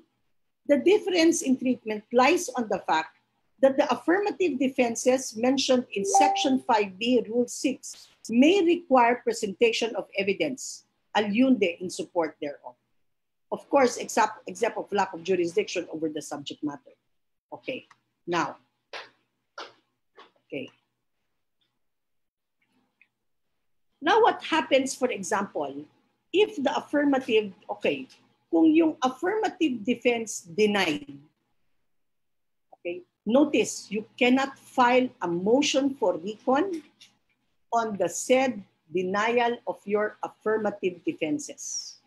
And you are barred from even elevating the order, okay, denying your motion for recon via certiorari, prohibition, or mandamus. You are likewise barred, okay, from filing or elevating the denial of the order or the order denying your affirmative defenses to what? To the CA via appeal, for example. Why? Because that's an interlocutory order. Okay. So what is your remedy kung yung affirmative defense mo ay dininay? Okay. Then you go to trial. And in the event of an adverse judgment, okay, you now appeal the said judgment and assign as one of the errors in the appeal the order of the denial of your affirmative defense. Okay. Now, may nagtanong sa akin noon, okay, paano kung yung affirmative defense, okay, ay ground na lack of jurisdiction over the person of the defendant? In other words, improper service of summons. Okay? Tapos dininay. Eh di sabi, di ba, hindi mo siya pwede i-appeal. Hindi ka pwede mag-MR dun sa order denying that affirmative defense. Hindi ka rin pwedeng kumakyat via certiorari. Sabi, tumire-diretso ka daw ng trial, tapos mag-appeal ka na lang. would that not tantamount to voluntary submission? I think in that case, you should be very consistent when you participate in the court proceedings, that this is without prejudice to your right to question it, so that you will not be considered as having been stopped, okay, from raising that defense. Kasi the rule is very clear. You really cannot file a motion for reconsideration against the order denying your affirmative defense. Okay. Of course, if the court grants the affirmative defense, the order is no longer interlocutory. That's a final order, as it is. There's nothing else left to be resolved thereafter. So proceeding from that premise that it is a final order, then the plaintiff's remedy is to appeal the court's order granting the affirmative defense. Okay, clear. And that's a case of Nuque versus Aquino. It's a 2015 case. Okay, now. Okay. Now let's go to section 13. Wala namang pagbabago dyan. Okay, rule 9. Rule 9, effect of failure to plead. Okay? Okay. Defenses and objections not pleaded either in a motion to dismiss or in the answer are deemed waived. However, when it appears from the pleadings or the evidence on record that the court has no jurisdiction over the subject matter, okay, that there is another action pending between the same parties for the same cause, or that the action is barred by a prior judgment or by statute of limitations, the court shall dismiss the claim. Okay, let me just focus on this section 1. Okay. As a rule, pursuant to section 12A of Rule 15 of the 2019 Rules on Civil Procedure, a motion to dismiss is a prohibited pleading. Okay, it is a prohibited pleading. That's the general rule. Wala nang motion to dismiss. Except when the motion to dismiss, pursuant to the same rule, is grounded on the following: that the court has no jurisdiction over the subject matter of the claim, litis prudentia, res judicata, and prescription of action. Okay. Okay, and statute of limitations. Okay. Now, with the deletion of Section 1, Rule 6, tanggal na yung Rule 16, di ba? Sinabi ko kanina, tanggal na siya. Okay. The question is, what is the period of time within which to file a motion to dismiss? Kung natatandaan natin yung Rule 16, as it's currently worded now, you file a motion to dismiss within the period for you to file a responsive pleading. Remember, the entire Rule 16 was now taken out. So ang tanong natin, kailan tayo pwede mag-file ng motion to dismiss? I think even if, okay, that was already taken out, you should file your motion to dismiss, okay, as a general rule, within the period to file an answer, which means within 30 days. Okay. Bakit? Kasi kung hindi ka mag-file ng motion to dismiss, di ka nag-file ng answer, made-declare ka naman in default. Okay, now. But there is a case, okay, and this is the case of Panganiban versus Philippine Shell. It's a 2003 case. The requirement that the motion to dismiss should be filed within the time for filing the answer is not absolute, okay? Even after an answer has been filed, a defendant can still file a motion to dismiss on the following grounds: lack of jurisdiction, litis pendentia, lack of cause of action, and discovery during trial of evidence that would constitute a ground of dismissal. Okay, now. Okay. So as I said, the general rule, even if you can file a motion to dismiss based on those 4 grounds, you can only do that, okay, within the period to file a responsive pleading, or again, based on the jurisprudence, Panganiban versus Philippine Shell, you can do that even after the filing of the complaint. Okay. Okay. Section 2, compulsory counterclaim or cross-claim not set up, barred, no changes. Okay. And then default. Okay. Let me just discuss sections 3. Okay. Section 3. Okay. Yung default na yan. Okay. Even if walang pagbabago, but let me just discuss it. Okay. When you fail to file, okay, when you fail to file your answer against a complaint within the period, the defendant may, the plaintiff rather, may file a motion to declare you in default. Okay. And if you file a motion to declare defendant in default, ang titiglan lang naman dyan, kailan sinerve yung summons, kailan natanggap. No? Pangalawa, okay, nakapag-file ng answer. If you received the if you were properly served summons and you failed to file an answer, okay, what is the next move of the plaintiff is to file a motion to declare you in default. So if you were properly declared in default, what will be your remedies? Okay. Within the period, okay, basta before judgment by default, you can file a motion to set aside order of default, which is supposed to be verified, based on fraud, accident, mistake, or excusable negligence. And of course, you have to attach your affidavit of merit. Okay. Pag nakuha mo na yung judgment by default, ano naman yung ano ang iyong remedies? Okay, within the period to file an appeal, you can file a motion for recon, you can file a motion for new trial, you can even file an appeal. Natapos, hindi mo pa rin nagawa. Okay. For reasons not attributable to you, ha? I have to stress that. Okay. Now, ano ang remedy mo? You can file a Rule 38 petition for relief from judgment. That's again based on fame and affidavit of merit. Okay. Pero please take file a petition for relief from judgment. Okay. You better make sure that you will be able to explain to the court why you're not able to avail of a motion to set aside order of default, because this is already a remedy in equity. Okay. So those are the remedies. Can you consider Rule 47 a remedy? My submission is yes, which is a petition for annulment of judgment. But notice that the petition for annulment of judgment under Rule 47 is very specific as to the ground.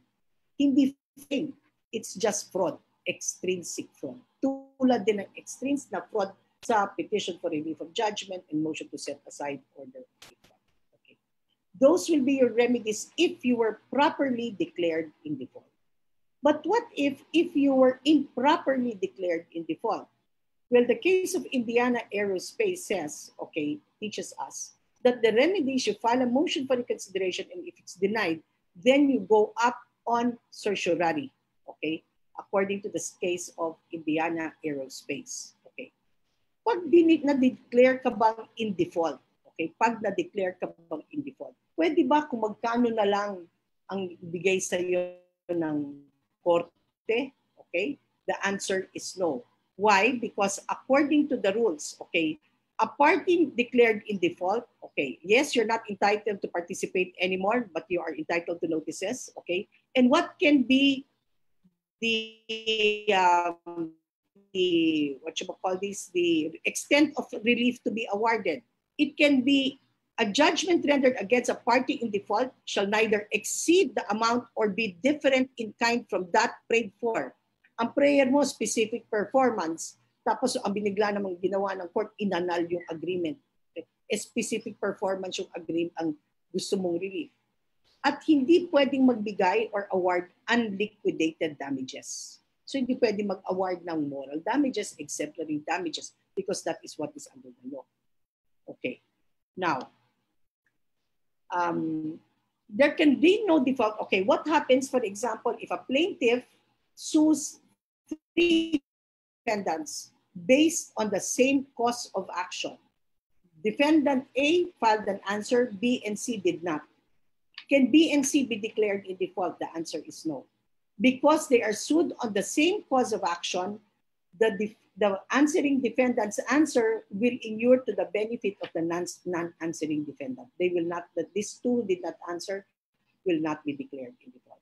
There can also be no declaration on default, okay, in actions for petition for annulment of marriage, petition for declaration of nullity of marriage, and of course, for petitions for legal separation. Okay. Now let's go to Rule 10, amended and supplemental pleadings. Okay. Okay. Okay, Rule 10. Amendments in general. Pleadings may be amended by adding or striking out the name of any party, or by correcting a mistake in the name of a party, or a mistaken or inadequate allegation or description in any other respect, so that actual merits of the controversy may be speedily be determined without regard to technicalities in the most expeditious and inexpensive manner. No change as far as Section 1 is concerned. Section 2, amendments as a matter of right. A party may amend this pleading once as a matter of right at any time before a responsive pleading is served, or in the case of a reply, at any time within 10 calendar days after it's served. As I said, ito yung isang example ng ang amendment lamang ay instead na 10 days, 10 calendar days. Okay. Now let's go to Section 3. Diyan merong amendment. Okay. Except as provided in the next preceding section, which is, okay, substantial amendments may be made only upon leave of court, but such leave shall be refused if it appears to the court that the motion was made with intent to delay or confer jurisdiction on the court, or the pleading stated no cause of action from the beginning which could be amended. Okay. Orders of the court upon matters provided in the section shall be made upon motion filed in court and after notice to the adverse party and an opportunity to be heard. Okay, now, my comment only. Okay. A party may amend his pleading once as a matter of right. Okay, once. As a matter of right at any time before a responsive pleading is served.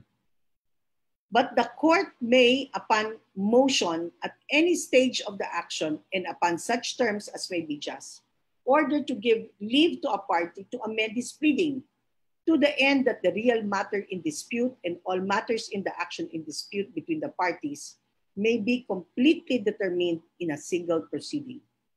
Even after an order dismissing his complaint is issued, an amendment may still be allowed. The motion to amend should be filed before the order of dismissal becomes final and unappealable, because thereafter there would be nothing more to amend. That is Constantino versus Reyes. Okay. Now, but I have lang a question, no? Kasi nakalagay sa Section 3, except as provided in the next preceding section, which means amendments, okay, as a matter of right, except that, okay? Substantial amendments may be made only upon leave of court, but such leave shall be refused if it appears to the court that the motion was meant with intent to delay or confer on the court jurisdiction, or the pleading stated no cause of action. So I filed, okay? I filed, let's say, a complaint. Yung complaint, ang nakalagay, collection suit. Ang complaint, ang nakalagay, ito yung final ko sa RTC. Ang amount ng complaint, let's say, is 300,000 pesos o 250,000 pesos. Final ko sa RTC, di ba sobrang mali yun? Kasi walang jurisdiction naman ng RTC to hear and decide complaints involving a collection suit of 250. And then I realized nagkamali ako. Okay. Sabi, ito ha, I'm just reading Section 3. Except as provided in the next preceding section, which is what? Amendments as a matter of right. It would appear I can amend. Diba? I can amend to the end that I will now amend to confer jurisdiction to the court. But if I filed an answer and there is now, if I filed a complaint and now there is now an answer, and the answer raises, okay, an affirmative defense that is that the court has no jurisdiction over the subject matter.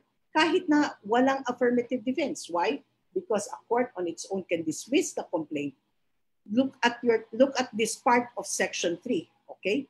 But such leave shall be refused, if it appears to the court that the motion was made with intent to delay or confer jurisdiction on the court, or the pleading stated no cause of action from the beginning which could be amended. So my question actually in my mind is this. If I filed a complaint and the complaint does not state a cause of action, okay, or stated no cause of action, or that the court has no jurisdiction to entertain my complaint, if I'm going to file or amend my complaint as a matter of right, based if you read Section 2 and 3, mukhang pwede. But if you are going to amend your complaint no longer as a matter of right, but by leave of court, hindi ako po pwede because it's very clear here that the leave shall be refused if it appears to the court that the motion was made with intent to delay or confer jurisdiction on the court, or the pleading stated no cause of action from the beginning which could be amended. Okay. Okay, section 4, nothing new. Okay, nothing new. Okay. Section 5. Okay. Section 5. No amendment necessary to conform to authorized presentation of evidence. When issues not raised in the pleadings are tried with the express or implied consent of the parties, okay, they shall be treated in all respects as if they had been raised in the pleadings. No amendment of such pleadings deemed amended is necessary to cause them to conform to the evidence. Actually, that is based on jurisprudence. Anong ibig sabihin nun? Kunwari sa complaint ko, I did not raise the issue of moral damages. Okay. Di syempre sa answer, wala rin na moral damages. Nag-pre-trial ngayon kami. Wala rin dun sa pre-trial order yung issue ng sino ba damages. But nung nag-present na ako ng ebidensya, I presented a witness for the purpose of proving moral damages. Walang objection yung kabila. Ganun din naman yung kabila. Okay? Now, because it was an issue that was not generated by the pleadings, nor was it an issue that was stated in the pre-trial order, but was expressly tried on by the parties. Okay? Pumasok na yung ebidensya. Do I have to file a motion, okay, to amend my complaint, okay, in order to conform with the evidence presented? The answer is no. It is not fatal, in other words, if you don't move to have your pleadings amended to conform with the evidence presented. Okay. Supplemental pleadings, okay, wala naman din masyadong pagbabago, paglilinaw lang, gender inclusiveness, and 10 calendar days. Okay? Okay. In other words, the adverse party may plead thereto within 10 calendar days from notice of the order admitting the supplemental pleading. Filing of amended pleading, okay, no change. Effect of amended pleading, okay. And the amendment here really conforms to evidence. Okay, let me just read first section 8 to you. An amended pleading supersedes, okay, the pleading that it amends. However, admissions in superseded pleadings may be offered in evidence against the pleader in claims or defenses alleged therein not incorporated in the amended pleading shall be deemed waived. Okay. As I said earlier, this amendment actually incorporates only the teaching by the Supreme Court. In the case of Ching versus CA, okay, under the rules, pleadings superseded or amended disappear technically from the records. And what do I mean by disappear? They lose their status as pleadings and they cease to be judicial admissions. They no longer form part of the records of the case. Why? Because when you amend a pleading, that original pleading is deemed vacated. Okay. While they may nonetheless be utilized against the pleader as extrajudicial admissions, they must, in order to have said effect, be formally offered in evidence. Pwede yung gamitin as ebidensya, pero kailangan mo yun i-offer in evidence. In other words, kailangan mong ibalik sa records through a formal offer of evidence. Okay? Which means I have to call a witness to identify that document. Okay? And offer it sa formal offer of evidence at sabihin ng korte, okay, admitted. Consequently, if there is now an admission, the original complaint, having been amended, lost its character as a judicial admission, which would have required no proof and became merely an extrajudicial admission, the admissibility of which as evidence required its formal proof. Okay, clear. Okay. Section 11, okay, when to file pleadings. Okay, this is what I'll do. I will just summarize, okay, summarize lang natin yung section 11. Okay. If the answer to be filed is, if the pleading to be filed is an answer, okay, you have a period of 30 calendar days from personal service or substituted service of summons, okay, within which to file your answer unless a different time is fixed by the court. That is on the basis of, that's the same period for answers to third-party complaints. Okay. Okay, may question lang, sorry ha, may napansin lang ako. May motion to dismiss. Yung may nagtanong, yung remaining period, these 5 periods, I will discuss that when we hit motion to dismiss. Ha? So not muna. But I will answer that question. Okay. Now, how many days are you supposed to file an answer if the defendant is a foreign juridical entity? Now, if summons was served, let's say, on a resident agent of that foreign juridical entity, it's 30 days. But if the summons to that foreign juridical entity, okay, was served, okay, was given, let's say, on a government official designated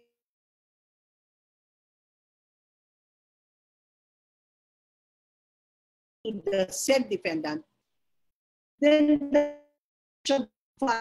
answer should be filed within 6 days, calendar days, from receipt thereof. Okay. How about an answer to an amended complaint? Okay, when an amended complaint was filed as a matter of right, then the answer to the amended complaint that was filed as a matter of right should be 30 calendar days from service of summons. However, when the amended complaint was not filed as a matter of right, which means an answer had already been filed, okay, you want to file an amended answer to the amended complaint, you are given a period of 15 calendar days from notice of the order admitting the same.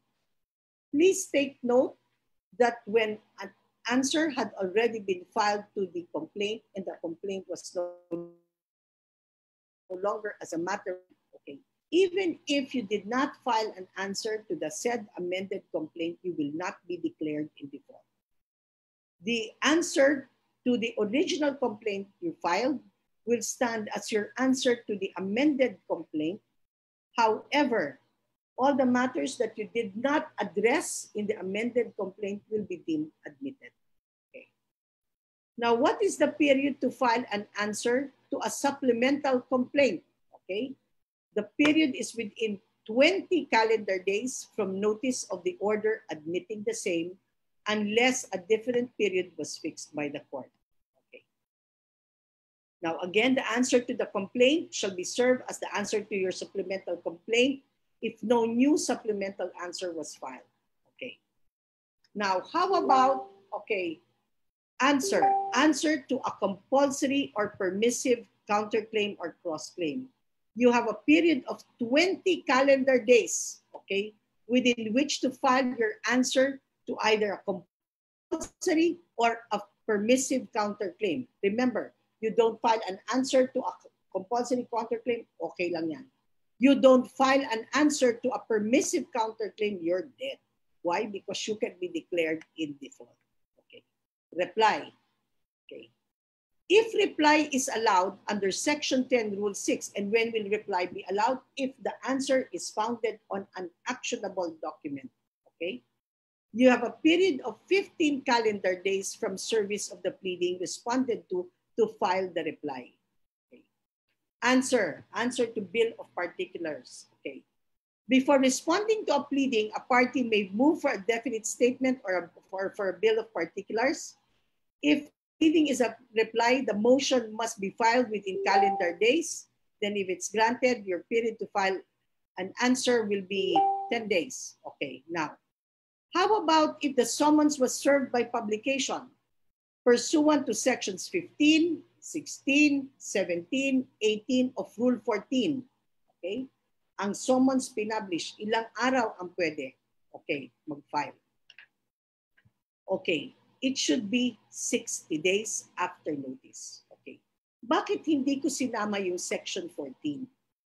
Kasi sa Section 14, walang nakalagay na period. Pero yung section 15, 16, 17, 18 ng Rule 14, malinaw na may period. Okay. Now, answer in intervention. Okay. You file your answer in intervention to the complaint in intervention within 15 calendar days from notice of the order admitting the same, unless a different period was filed. Okay, was stated by the court. Okay. Of course, the period to file an answer to, let's say, a complaint filed under the rules on summary procedure is 10, and the response to small claims will also be 10. Okay, may ilang nagtatanong, okay? Sabi ganito daw. Okay. Okay. Remember that a motion to dismiss, the only way you can file a motion to dismiss under the 2019 rules, kung ang motion to dismiss mo is predicated on the four grounds: lack of jurisdiction over the subject matter, litispendentia, res judicata, and prescription. Let's assume deny. Okay. Ilan daw yung period to file an answer? Okay. Remember that the entire of Rule 16 was deleted. Wala na siya talaga. Wala na. Okay. Doon sa Rule 16, doon nakalagay, yung Rule 16 na natanggal na, no? Nakalagay doon, you have the remaining period of time, but not less than 5 days within which to file an answer should your motion to dismiss be denied. Okay? Or is denied. Inatanggal na nga yung provision na yun. Okay. So ano na yung period mo within which to file an answer? This is my personal take on it. You only have the remaining period within which to file an answer. Wala na yung in no case, in no instance will be not less than 5 days. Wala na yun. You only have the remaining period. Therefore, if you filed your motion to dismiss on the 30th day, okay, deny, technically you have only 1 day to file an answer. But remember, under the rules, you can file a motion for an extension of time once, okay, if you're going to ask for an extension of time to file an answer. So anong remedy dapat dyan? Dapat siguro in practice. Huwag nating hintayin naman ang 30 days nung ka mag-file ng motion to dismiss mo. Pwede mong i-file. Ano ba naman yung 15 days? Di mag-file ka ng motion to dismiss ng 15 days, okay? Para pag dininay, you have the remaining period of 15 days.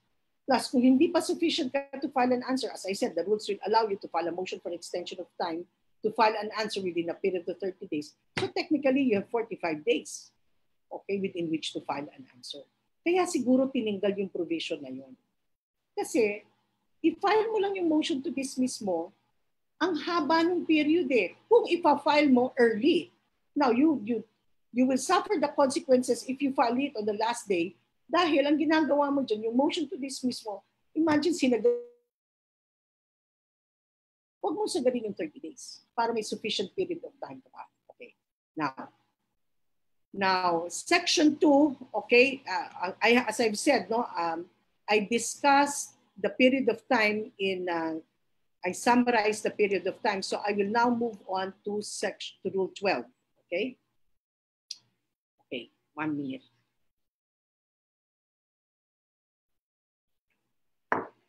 Okay. Rule 12. Before responding to a pleading, a party may move for a definite statement or for a bill of particulars of any matter which is not averred, with sufficient definiteness or particularity to enable him or her properly to prepare his or her responsive pleading. If the pleading is a reply, the motion must be filed within 10 calendar days from service thereof. Such motion should point out the defects complained of, the paragraphs wherein they are contained, and the details desired. The only change there is referred to gender inclusiveness. Okay. Now, action by the court, no change. So Section 2 on Bill of Particulars, still the same. Same with Section 3. Okay. And also with Section 4. Actually, sa Bill of Particulars, talagang walang pagbabago. As is. Okay. Now, let us now go to filing and service of pleadings. Okay. Tandaan natin, pag sinabi yung word na, okay, yung verb na file in court. Okay. Serve, yung verb na yan, you associate it with the other party. So you serve first to the other party and then file in court the pleading. Okay.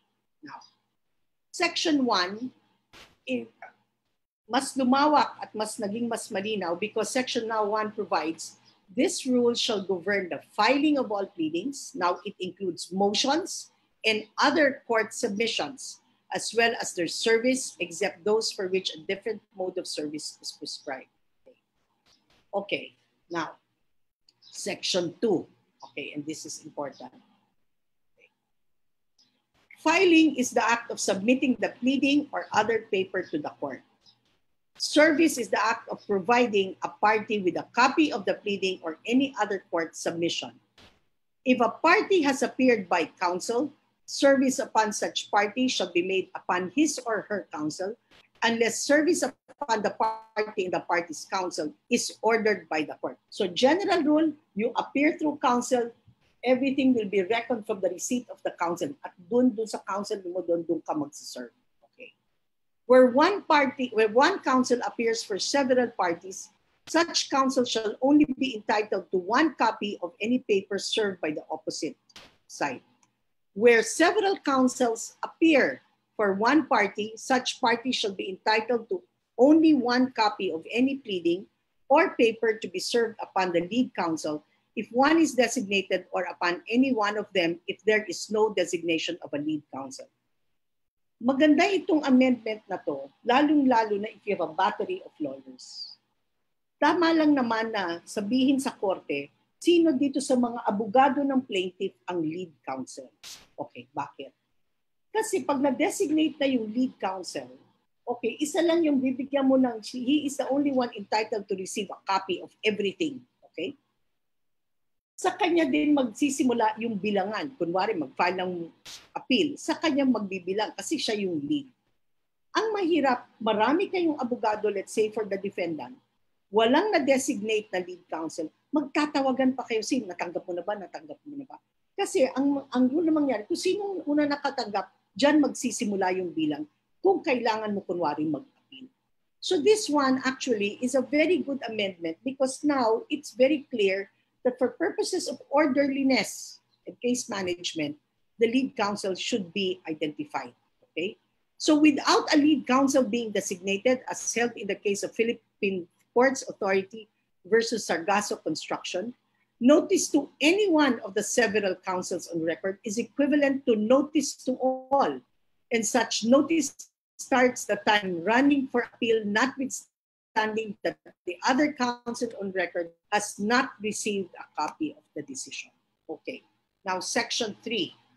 Okay, the filing of pleadings and other court submissions, which will include your motions, shall be made A, submitting personally the original thereof,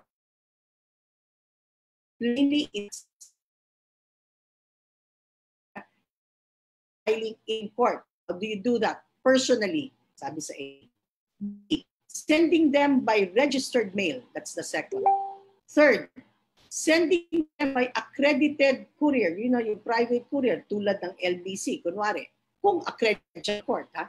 Transmitting them by electronic mail or other electronic means as may be authorized by the court in places where the court is electronically equipped. Okay. In the first case, the clerk of court shall endorse on the pleading the hour and the date and hour of filing. In the second and third cases, the date of motions, pleadings, and other court submissions, and payments or deposit as shown by the post office stamp on the envelope or the registry receipt shall be considered as the date of their filing, payment, or deposit. The envelope should be attached to the record of the case. In the fourth case, the date of the electronic transmission shall be considered as date of filing. Okay. So based on the amendment, what are the different modes of filing in court? Number 1, personal. Okay. Number 2, registered mail. Pwede private courier, but the private courier must be accredited by the court. Dapat siya, nung hihingi ka ng listahan sa korte, sino ba accredited private courier? Hindi porke malaki yung private courier at kilala, ayan, automatically dito natin ipadala. Tignan nyo muna kung siya ay accredited ng korte. At itong huli, with prior approval of the court, you can do your filing via electronic mail. Pero ang importante sa electronic mail ito, it has to be with prior approval of the court.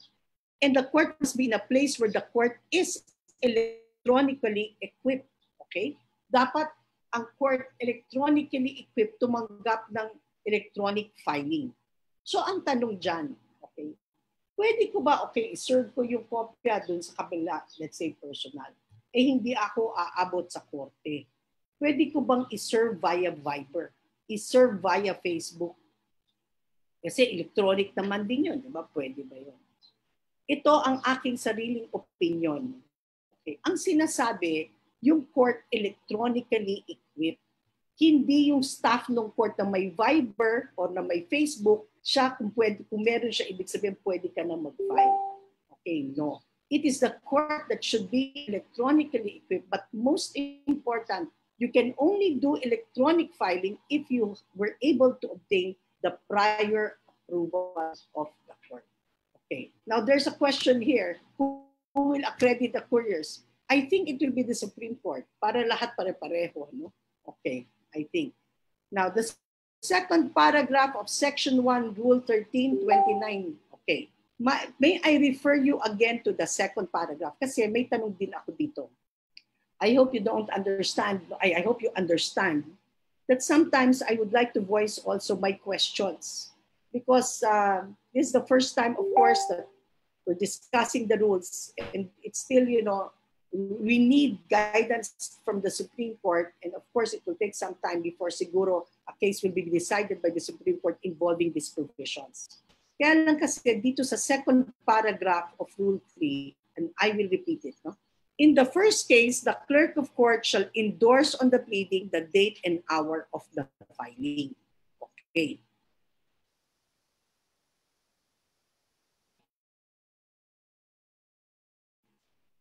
The second and third cases, at ano ba yung second and third? Registered mail and sending them by accredited courier. Listen carefully. The date of the mailing of the motions, pleadings, and other court submissions and payments or deposits as shown by the post office stamped on the envelope or the registry receipt shall be considered as the date of their filing. Ang nag-i-issue lang, okay, ng post office stamp at ng registry receipt is if you filed it by registered mail. So if you read the second paragraph, the second sentence of the second paragraph, the date of filing, when is the pleading deemed filed if it was filed through private courier, okay? Hindi nakalagay dito sa second paragraph, okay, of the rule. Why? Because the second sentence, even if it says in the second and third cases, the following phrases, the remainder of the sentence would refer only to the second mode of filing, which is by registered mail. So in my mind, again, I ask the question, will the ruling in the case of heirs of Numeriano versus Miranda still apply? And what is the ruling? The date of delivery of pleadings to a private letter forwarding agency is not to be considered as the date of filing thereof in court. Instead, the date of actual receipt by the court, okay, is deemed the memo of filing of that pleading. Okay. Hindi katulad kasi nung, okay, we go back to the second. If I filed it by personal, kung kailan tinanggap ng clerk of court, yun ang date of filing. Pag sinend ko by registered mail, okay, ang date of filing ko is kung kailan natanggap, okay, nung post office, okay, as shown by the post office stamp on the envelope or registry. Pero pagdating sa private courier, ano ang araw na deemed filed ito? Hindi naman nailagay. Okay. Now the last one is in the fourth case, the date of electronic transmission shall be the date considered as the date of filing. Ano ba yung date of transmission? Kung kailan mo pinundot yung send. Kaya very important, I think, in practice. Dapat wag natin buburahin yung bang sa send box. Okay, dapat ka kukunan ng picture yun para meron kang record kung kailan mo pinadala. Because that will be your proof of the date of filing. is the date of electronic transmission. Okay? Okay, now, in section 4, okay, my question dito, do we have a definition for electronically equipped based on the rules? There's no definition as to when can you consider a court electronically equipped, okay? Section 4, every judgment, resolution, complaint, retention, disappearance, demand, offer, judgment, be filed upon the parties affected. Okay, no change in section 4. Okay. Section 5, modes of service. Okay. Pleadings, motions, notices, orders, judgments, and other court submissions shall be served personally or by registered mail, accredited courier, electronic mail, facsimile transmission, other electronic means as may be authorized by the court or as provided for international conventions to which the Philippines is a party. As I mentioned earlier, if we're talking about service to the adverse party. Okay. So what are the modes of serving a pleading, let's say, to the adverse party? You have personal service, you have registered mail, you have court-accredited private courier, then you have your facsimile transmission, other electronic means, okay? But notice when you do facsimile transmission or electronic means or any electronic means, it has to be authorized by the court. Huh? And then, of course, as may be provided for international conventions to which the Philippines is a party. And I will also include as a mode of serving a pleading, Section 8, Rule 13 of the 2019 rules, substituted service of pleadings. Okay. Can I also include ordinary mail pursuant to Section 7, Rule 13? Yes, if there is no registry. Okay, if there is no registry, if it cannot be served through registered mail, that is allowed under Section 7, Rule 13. Okay, I will repeat again, for purposes of facsimile transmission or other electronic means, and you have to serve it to the other party, it has to be with prior court approval, okay? And in fact, the parties must agree, as will be shown later, okay? Now, okay. Okay, there, I cannot help but look and see, I see, what is the procedure for seeking prior court approval from the court you just filed? Have to file a motion in court. And the court may treat it as a non-litigious motion, okay? And the court can make a ruling on it. Just file a motion, okay? Okay, Section 6, personal service. Court submissions may be served by personal delivery of a copy to the party or to the party's counsel or to their authorized representative named in the appropriate pleading or motion, or by leaving it in his or her office with his or her clerk or with the person having charge thereof. Okay. If no person is found in his or her office, his or her office is not known, or he or she has no office, then by leaving the copy between the hours of 8 in the morning and 6 in the evening at the party's or counsel's residence. If known, with a person of sufficient age and discretion residing therein. So what are the modes of personal service? Personally delivering of a copy to the party or the party's counsel or the authorized representative as mentioned in the pleading. Kung sa opisina ipapadala yung pleading, okay, dapat iwanan mo yan with a clerk or person in charge. Notice there is no time stated in the rules. But if there is no one is found in the office, or if the office is unknown, or he has no office at all, then you leave between the hours of 8 to 5, okay? 8 in the morning and until 5 in the afternoon at the party or counsel's residence, if known, and you leave it with a person of sufficient age and discretion residing therein.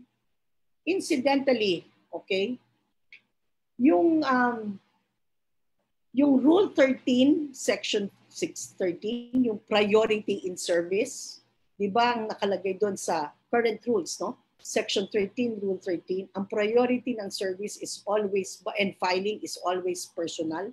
And you have to have a written explanation why you were not able to file and serve it personally. Yung requirement na yan, Section 13, Rule 13, ay wala na. Okay? Under the 2019 rules, natanggal ho yung provision na yan. Okay. I do not know why. Maybe because if the court, if you can file, if you can file electronically and it was approved by the court and both parties agreed, kaya siguro hindi na kailangan. Okay. Now, Section 8, substituted service. Substituted service is different from substituted service of summons. Okay. Substituted service of pleadings. Requisites before substituted service can be resorted to.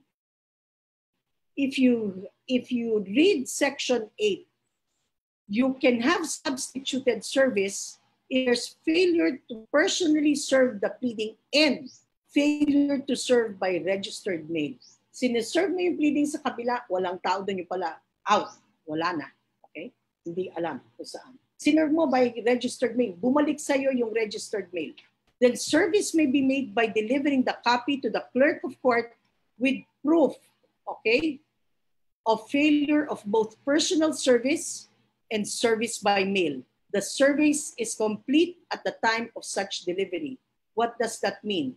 Ang klaro sa Section 8, bago ka mag-substituted service of summons, ang kailangan lang, there's failure to serve it personally and by registered mail.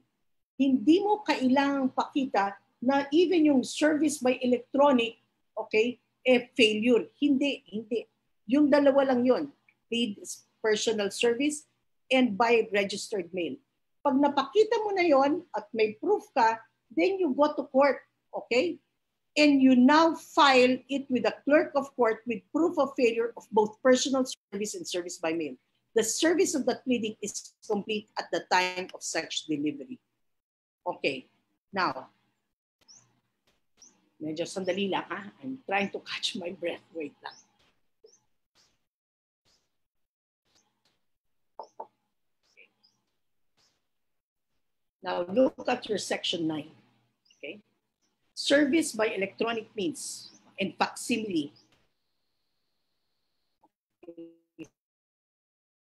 Nakakita pa ng fax machine. Okay? Kasi magkaramihan ng opisina wala ng fax machine. Okay. Now, service by electronic means and facsimile. Service by electronic means and facsimile shall be made if the party concerned consents to such mode of service. So aside from it has to be approved by the court, the other party must give his or her consent.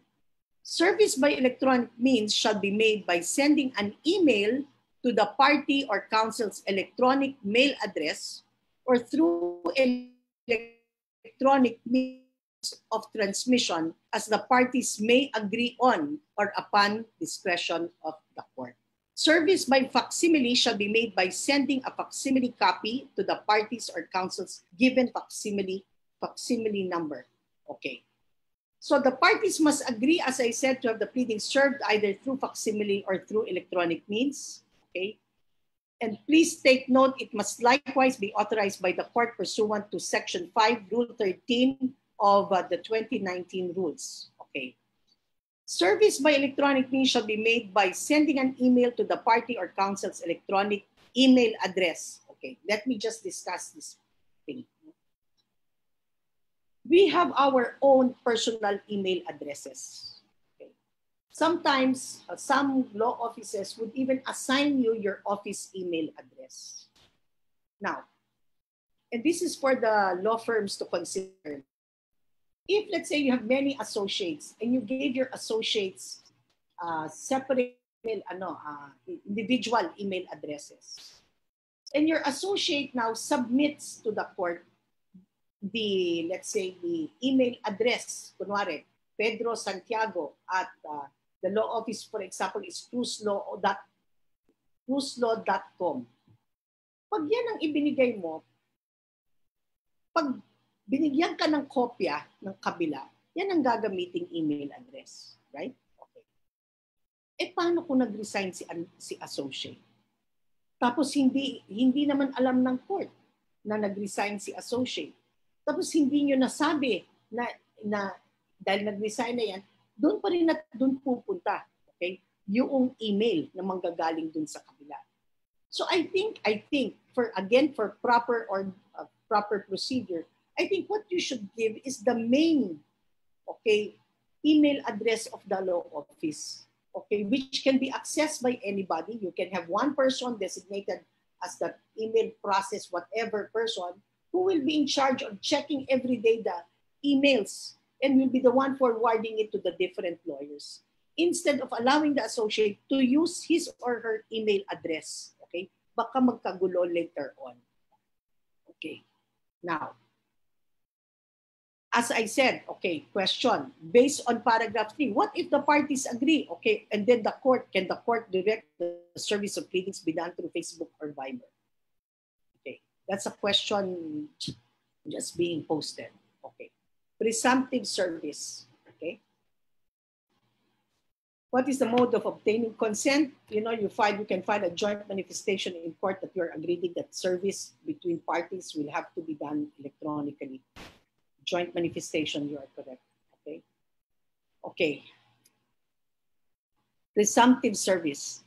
There shall be presumptive notice to a party of a court setting if such notice appears on the records to have been mailed at least 20 calendar days prior to the scheduled date of hearing, and if the addressee is from within the same judicial region of the court where the case is pending, or at least 30 calendar days if the addressee is from outside the judicial region. Okay, so that's a new provision. Let me just explain it. Okay, minsan in practice, so I received, let's say, an order from the court. Lalo na ngayon, maraming cancellations sa court because of COVID. So hindi naman kami nag-agree kung kailan yung hearing. So hihintayin namin yung court, sasabihin sa amin, kailan yung setting kasi na-cancel nga because of COVID. So nakatanggap ngayon ako, let's say, ng hearing, let's say, ng order from the court.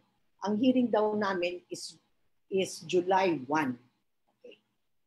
The court, let's say, is in Makati, RTC Makati. Ako, Makati. Kalaban ko, Makati. Okay. Pumunta ngayon ako ng July 1. Okay, pumunta ako July 1. And then, the first thing I will do is go to the staff of the court and will ask for the record so that I will check kung notified ba yung kalaban ko o hindi. Okay. And if I see that in the there's a return that says, na-serve, it says here that it appears from the records of the case that it has been mailed, to my opposing counsel who is in Makati within at least 20 days prior July 1. Okay. Pag appear ko sa korte at hindi dumadating yung kalaban ko, pwede kong sabihin lalo kung bit-bit ko yung witness, no? Pwede kong sabihin sa korte, Your Honor, may I request that I be allowed to present my witness because under Section 10 of the rule, there is now a presumptive service of the hearing of the order setting the hearing today. Why? Because my opposing counsel, it's shown that it was served 20 days prior to the scheduled date of hearing. And considering that the counsel, is also within the same judicial region, holds office in the same judicial region where the court sits, then may I be allowed to present my witness. That is presumptive service. Pero paano kunwari, ang kalaban ko nakatira sa Baguio, ang Baguio hindi naman yan National Capital Judicial Region. Sa pagkaalam ko, it's the first judicial region. For the presumption to arise, for me to be able to invoke presumptive service under Section 10, the order should have been mailed at least 30 calendar days if the addressee is from outside the judicial region. Okay. Again, this is very consistent with the reason behind the amendment to ensure that there will be no delay. Okay? Kaya merong itong presumptive service. Okay. Section 11. Okay. A party who changes his or her electronic mail address or facsimile number while the action is pending, must promptly file within 5 calendar days from such change a notice of change of email address or facsimile number with the court and serve the notice on all parties. Service through electronic mail or facsimile number of a party shall be presumed valid unless such party notifies the court of any change as aforementioned. So like a change of address, you move your law office, you have to inform the court of your change of address. Okay. Is that clear? Okay. Section 12. Electronic mail and facsimile subject and title of pleadings and other documents. The subject of electronic mail and facsimile must follow the prescribed form or format. Case number, case title, and the pleading order or document title. The title of each electronically filed or served pleading or other document and each submission served by the facsimile shall contain sufficient information to enable the court to ascertain from the title the party or the parties filing or serving the paper, the nature of the paper, the party or parties against whom relief, if any, is sought, and the nature of the relief sought. In fact, my question is this: how do we do if we want to file electronically, let's say a reply, okay? Pag final yung reply, pwede ba, and then wala akong i-deny under oath. So walang kailangan yung denial under oath. Hindi pala ako pwede mag-file ng reply pala na. Kunwari, I will file, let's say, a memorandum, okay? I file a memorandum. Pwede ba yung memorandum, yun i-type ko na doon sa electronically, doon sa mismong email, doon. I will follow everything from the caption to everything. Doon ko na kaagad ita-type. Or is it going to be by way of attachment? Okay. One thing for sure, okay, one thing I'm sure is this, okay? What is required is an insufficient information.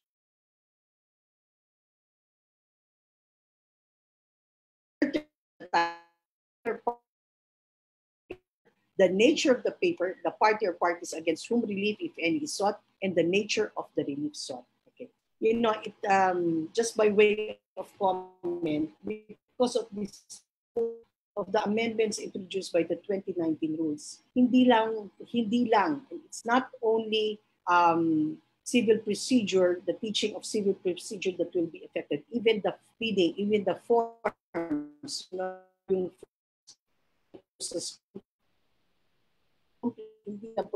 hindi na tayo magpo-comply na ngayon sa ultimate facts, may evidentiary facts, at dapat kasama na doon yung judicial affidavits. Okay.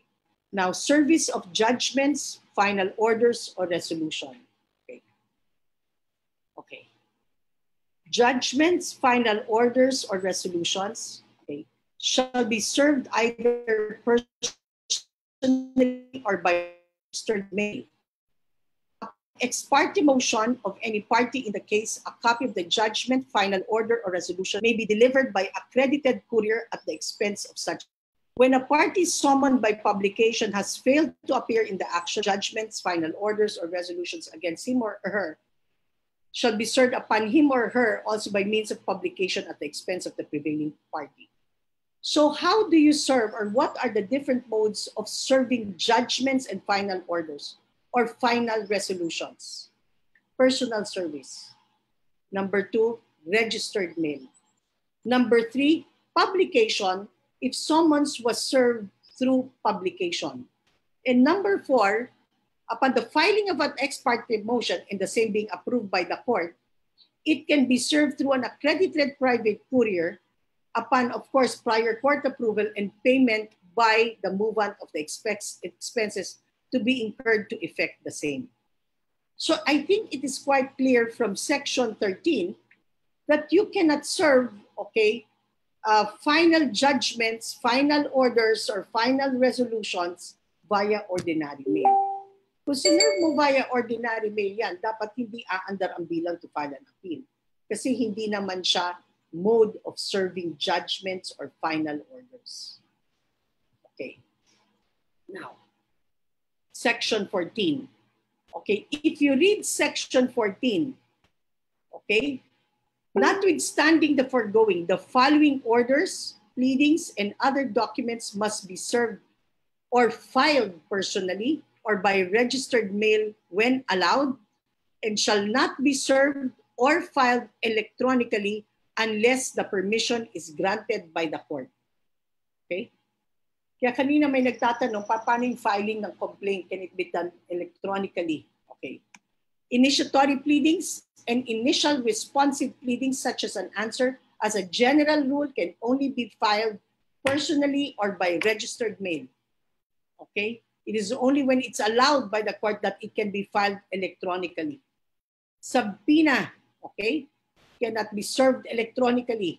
Protection orders, TPOs, PPOs, or writs of preliminary attachment, writs or writ of temporary restraining order, writ of preliminary injunction, okay, must be served personally or by registered mail, can be served only electronically if approved by the court. Appendices and exhibits to motions or other documents that are not readily amenable to electronic scanning may, at the option of the party filing such, be filed and served conventionally, and sealed and confidential documents or records. That's a new provision. Okay. Now, somebody asked, how do you authenticate signature of counsel party filed by electronic means? I think that's a reason why if I were to file a pleading by electronically, I would make it by way of attachment. Okay, i-scan ko na lang yan. Okay, para ma-scan din yung signature ko, yun ang ipa-file. Okay. Now, Section 15, completeness of service. Okay, let me just present it in summarized form. Okay. How will personal service? Okay, personal service is deemed complete upon the actual receipt. Okay, actual receipt. How about ordinary mail? Completeness of ordinary mail upon the expiration of 10 calendar days after mailing, unless the court provides otherwise. How about registered mail? Upon actual receipt by the addressee or other, or after 5 days, okay, from the date he or she received the first notice of the postmaster, whichever date is earlier. And then your accredited private courier service is by accredited courier is complete upon actual receipt by the addressee, okay, or at least 2 attempts to deliver by the courier service or upon the expiration of 5 calendar days after the first attempt to deliver, whichever is earlier. Okay. So, okay, and then of course, electronic service at the time of the electronic transmission of the document or when available at the time the electronic notification of service of the document is sent. So dapat, as I said, yung pinaka-sent button mo, kung ano nakalagay dun sa sent box. Electronic service is not effective or complete if the party serving the document learns that it did not reach the person to be addressee or person to be served. And then facsimile upon receipt by the party as indicated in the facsimile transmission printout. Pag serve mo kasi niya, pagpadala mo, may lalabas na printout eh. That will be the evidence to show when it was really sent by facsimile transmission. Let me just go back to accredited private courier. Okay. Service to the other party, no, by accredited courier is complete upon actual receipt of the address. Because so sinerve sa akin ng LBC, which is LBC, let's assume is an accredited courier. Not sinerve sa akin, kunwari, pinadala ng November 5. Pero natanggap ko November 6. Serve sa akin yun November 6 kasi is complete upon actual receipt by the addressee. Or after at least 2 attempts to deliver by the courier service or upon the expiration of 5 calendar days after the first attempt to deliver, whichever is earlier. Okay. Let me just go back to registered mail. Okay. And it is reckoned from the first notice. So if I received, let's say, a first notice in December 1, I went to the post office to claim it December 3. It was deemed served upon me December 3. I went to the post office December 5. After I received the first notice December 1, deemed received ko yan December 5. But if I went to the post office December 7, okay, I received the first notice December 1. I am deemed, under the law, deemed to have been served December 6 kasi 5 days from December 1. Okay. Okay, now,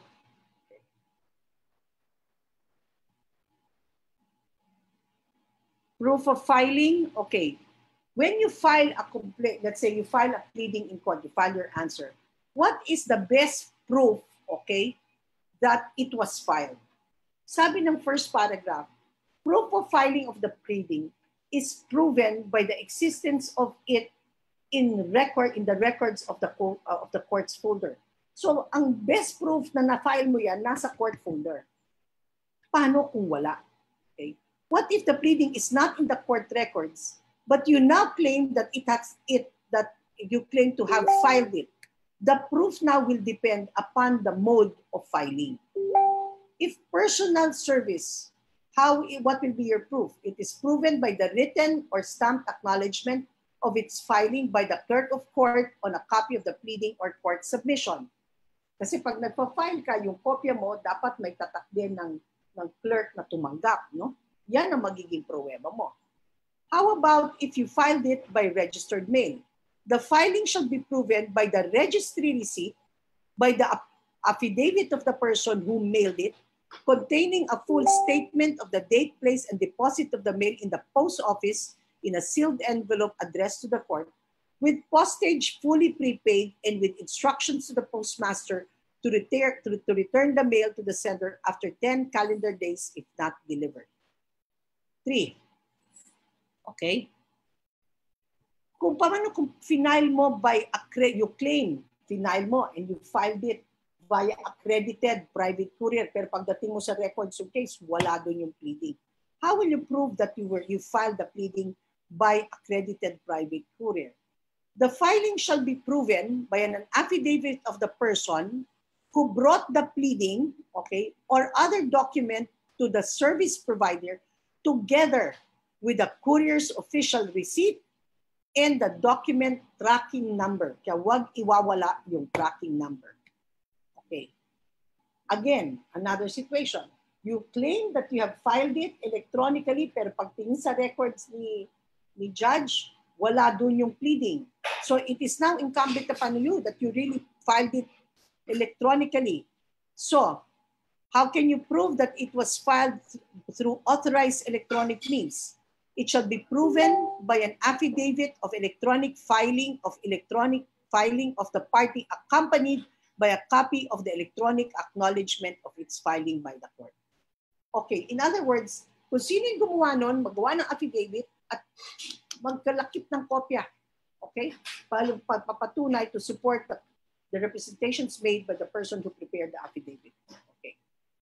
Proof of service of pleading. Okay, pinag-usapan natin kanina, proof of filing. Now we're going to discuss proof of service of pleading. Okay. If the pleading was sent by ordinary mail, an affidavit of the person mailing stating the fact showing compliance with Section 7 of this rule. Now, a written admission of the party served or the official return of the service or the affidavit of the party serving containing a statement of the date, place, and manner of service. If the pleading was served read by registered mail, again, another affidavit. The registry receipt issued by the mailing office. The registry return card shall be filed immediately upon its receipt by the sender or in lieu thereof, the unclaimed letter together with a certified or sworn copy of the notice given by the postmaster to the addressee. By accredited private courier, how will you prove the service? Okay, if you did it by private courier. Affidavit of service executed by the person who brought the pleading or paper to the service provider together with the courier's official receipt and the document tracking number. And by electronic mail or facsimile, the affidavit of the person who sent the email. Okay? Kung sino yung pumindot, siya ang gagawa ng affidavit of service or yung gumawa ng cause the electronic transmission together with a printed proof of transmittal. Okay. Look at your section 18. It says, the court may electronically serve orders and other documents to all parties in the case which shall have the same effect and validity as provided herein. Okay. A paper copy of the order or other document electronically served shall be retained and attached to the record of the case. Now I have a question. Okay. You read section 18 in relation to section 13. Okay. Section 13 under the 2019 rules specifically provides service of judgments, final orders, or resolutions can be served either personally, electronically, or upon approval of the court, okay, can be served through accredited courier. The section 18 now allows, okay, that service be done of judgments, final orders, can it be done electronically? Okay. This is my personal opinion, okay? I don't think so. When it comes to service of judgments, final orders, or resolutions, okay, I think it can only be served pursuant to section 13 because it specifically addresses final orders or final resolutions or judgments. It can only be served personally by registered mail or if allowed by the court, yan, pwede yan by authorized private courier. Or if someone was served, okay, by publication and then publication. But when it comes to others, okay, it cannot be served electronically. Okay.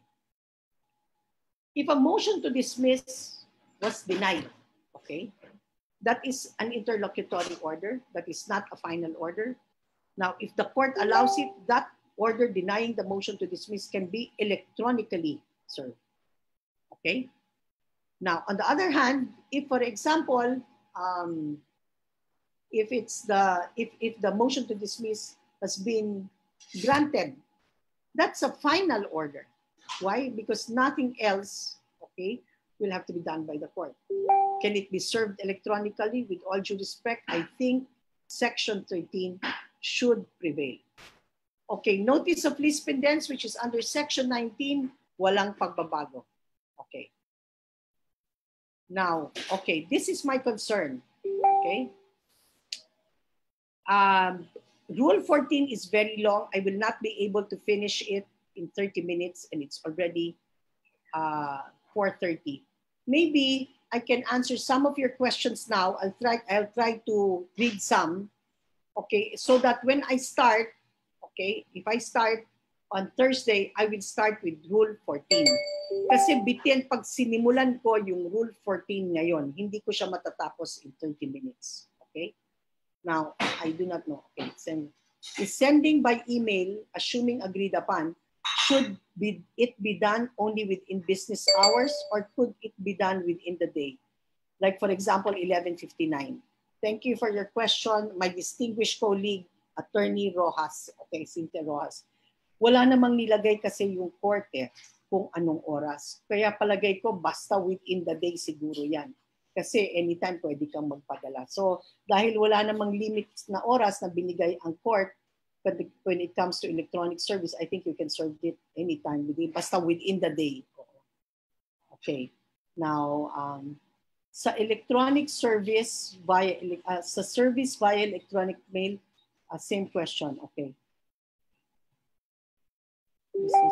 If personal filing po, does the pleading need to have an attached affidavit of service? Yes.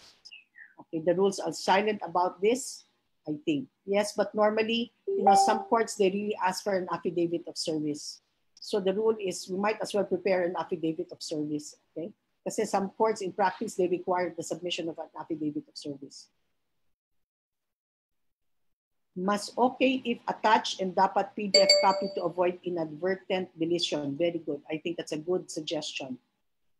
How do you authenticate? Okay, I think I answered that already. Okay, I am. Where is it?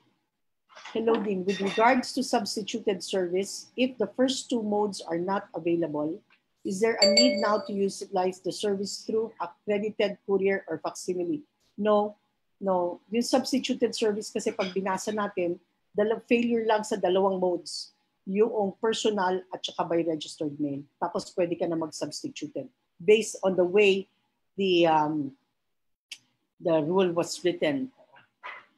Okay. Section 9, Rule 13, first paragraph. What is the mode of obtaining consent in writing? You can file a joint manifestation in court. You can file an ex parte motion and the court can make a ruling on it. The other party will just file a manifestation agreeing to it. Okay. Can you discuss and reconcile sections 5 and 8? I think I already disagreed. Sections 5 and 18. 5. Sections 5, Rule 13. Wait, just give me a minute, please. Let me look. Section 5, modes of service, and 18.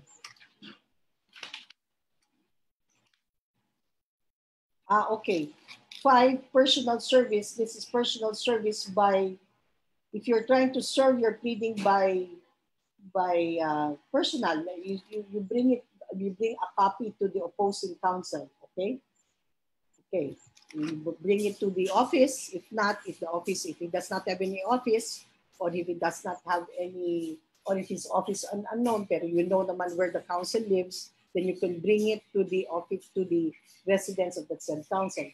And I think court-issued orders and other documents, yun naman yung orders na ini-issue ng court. Okay? That's the difference between 15, I'm sorry, it's 5 and 18 pala. Modes of service, okay? Modes of service, yung modes of service meaning yung service paano ipadala dun sa kabila. Yung court-issued orders, yung nanggagaling yung order sa court, okay? Ito naman yung modes of service sa 5, yan yun naman yung nanggagaling sa abogado, isa-serve mo sa kabilang abogado. Okay, let me see. Section 9, okay, same. Okay. Is there a need for filing of actual hard copy in court if service is done by electronic means? No, no need. Okay, I know that I have taken so much of your time. It's 4:30, and I think it will be very unfair if I continue with Rule 14 and then bitin naman. So I will have to stop here. I hope you learned something from today, and then I will see you on Wednesday, same time. I will start at 2 o'clock. Okay, thank you very much. I will collate all the questions and try to answer them to the best of my ability. Thank you very much. Bye-bye. Have a COVID-free day. Bye-bye. How do I do this? Okay.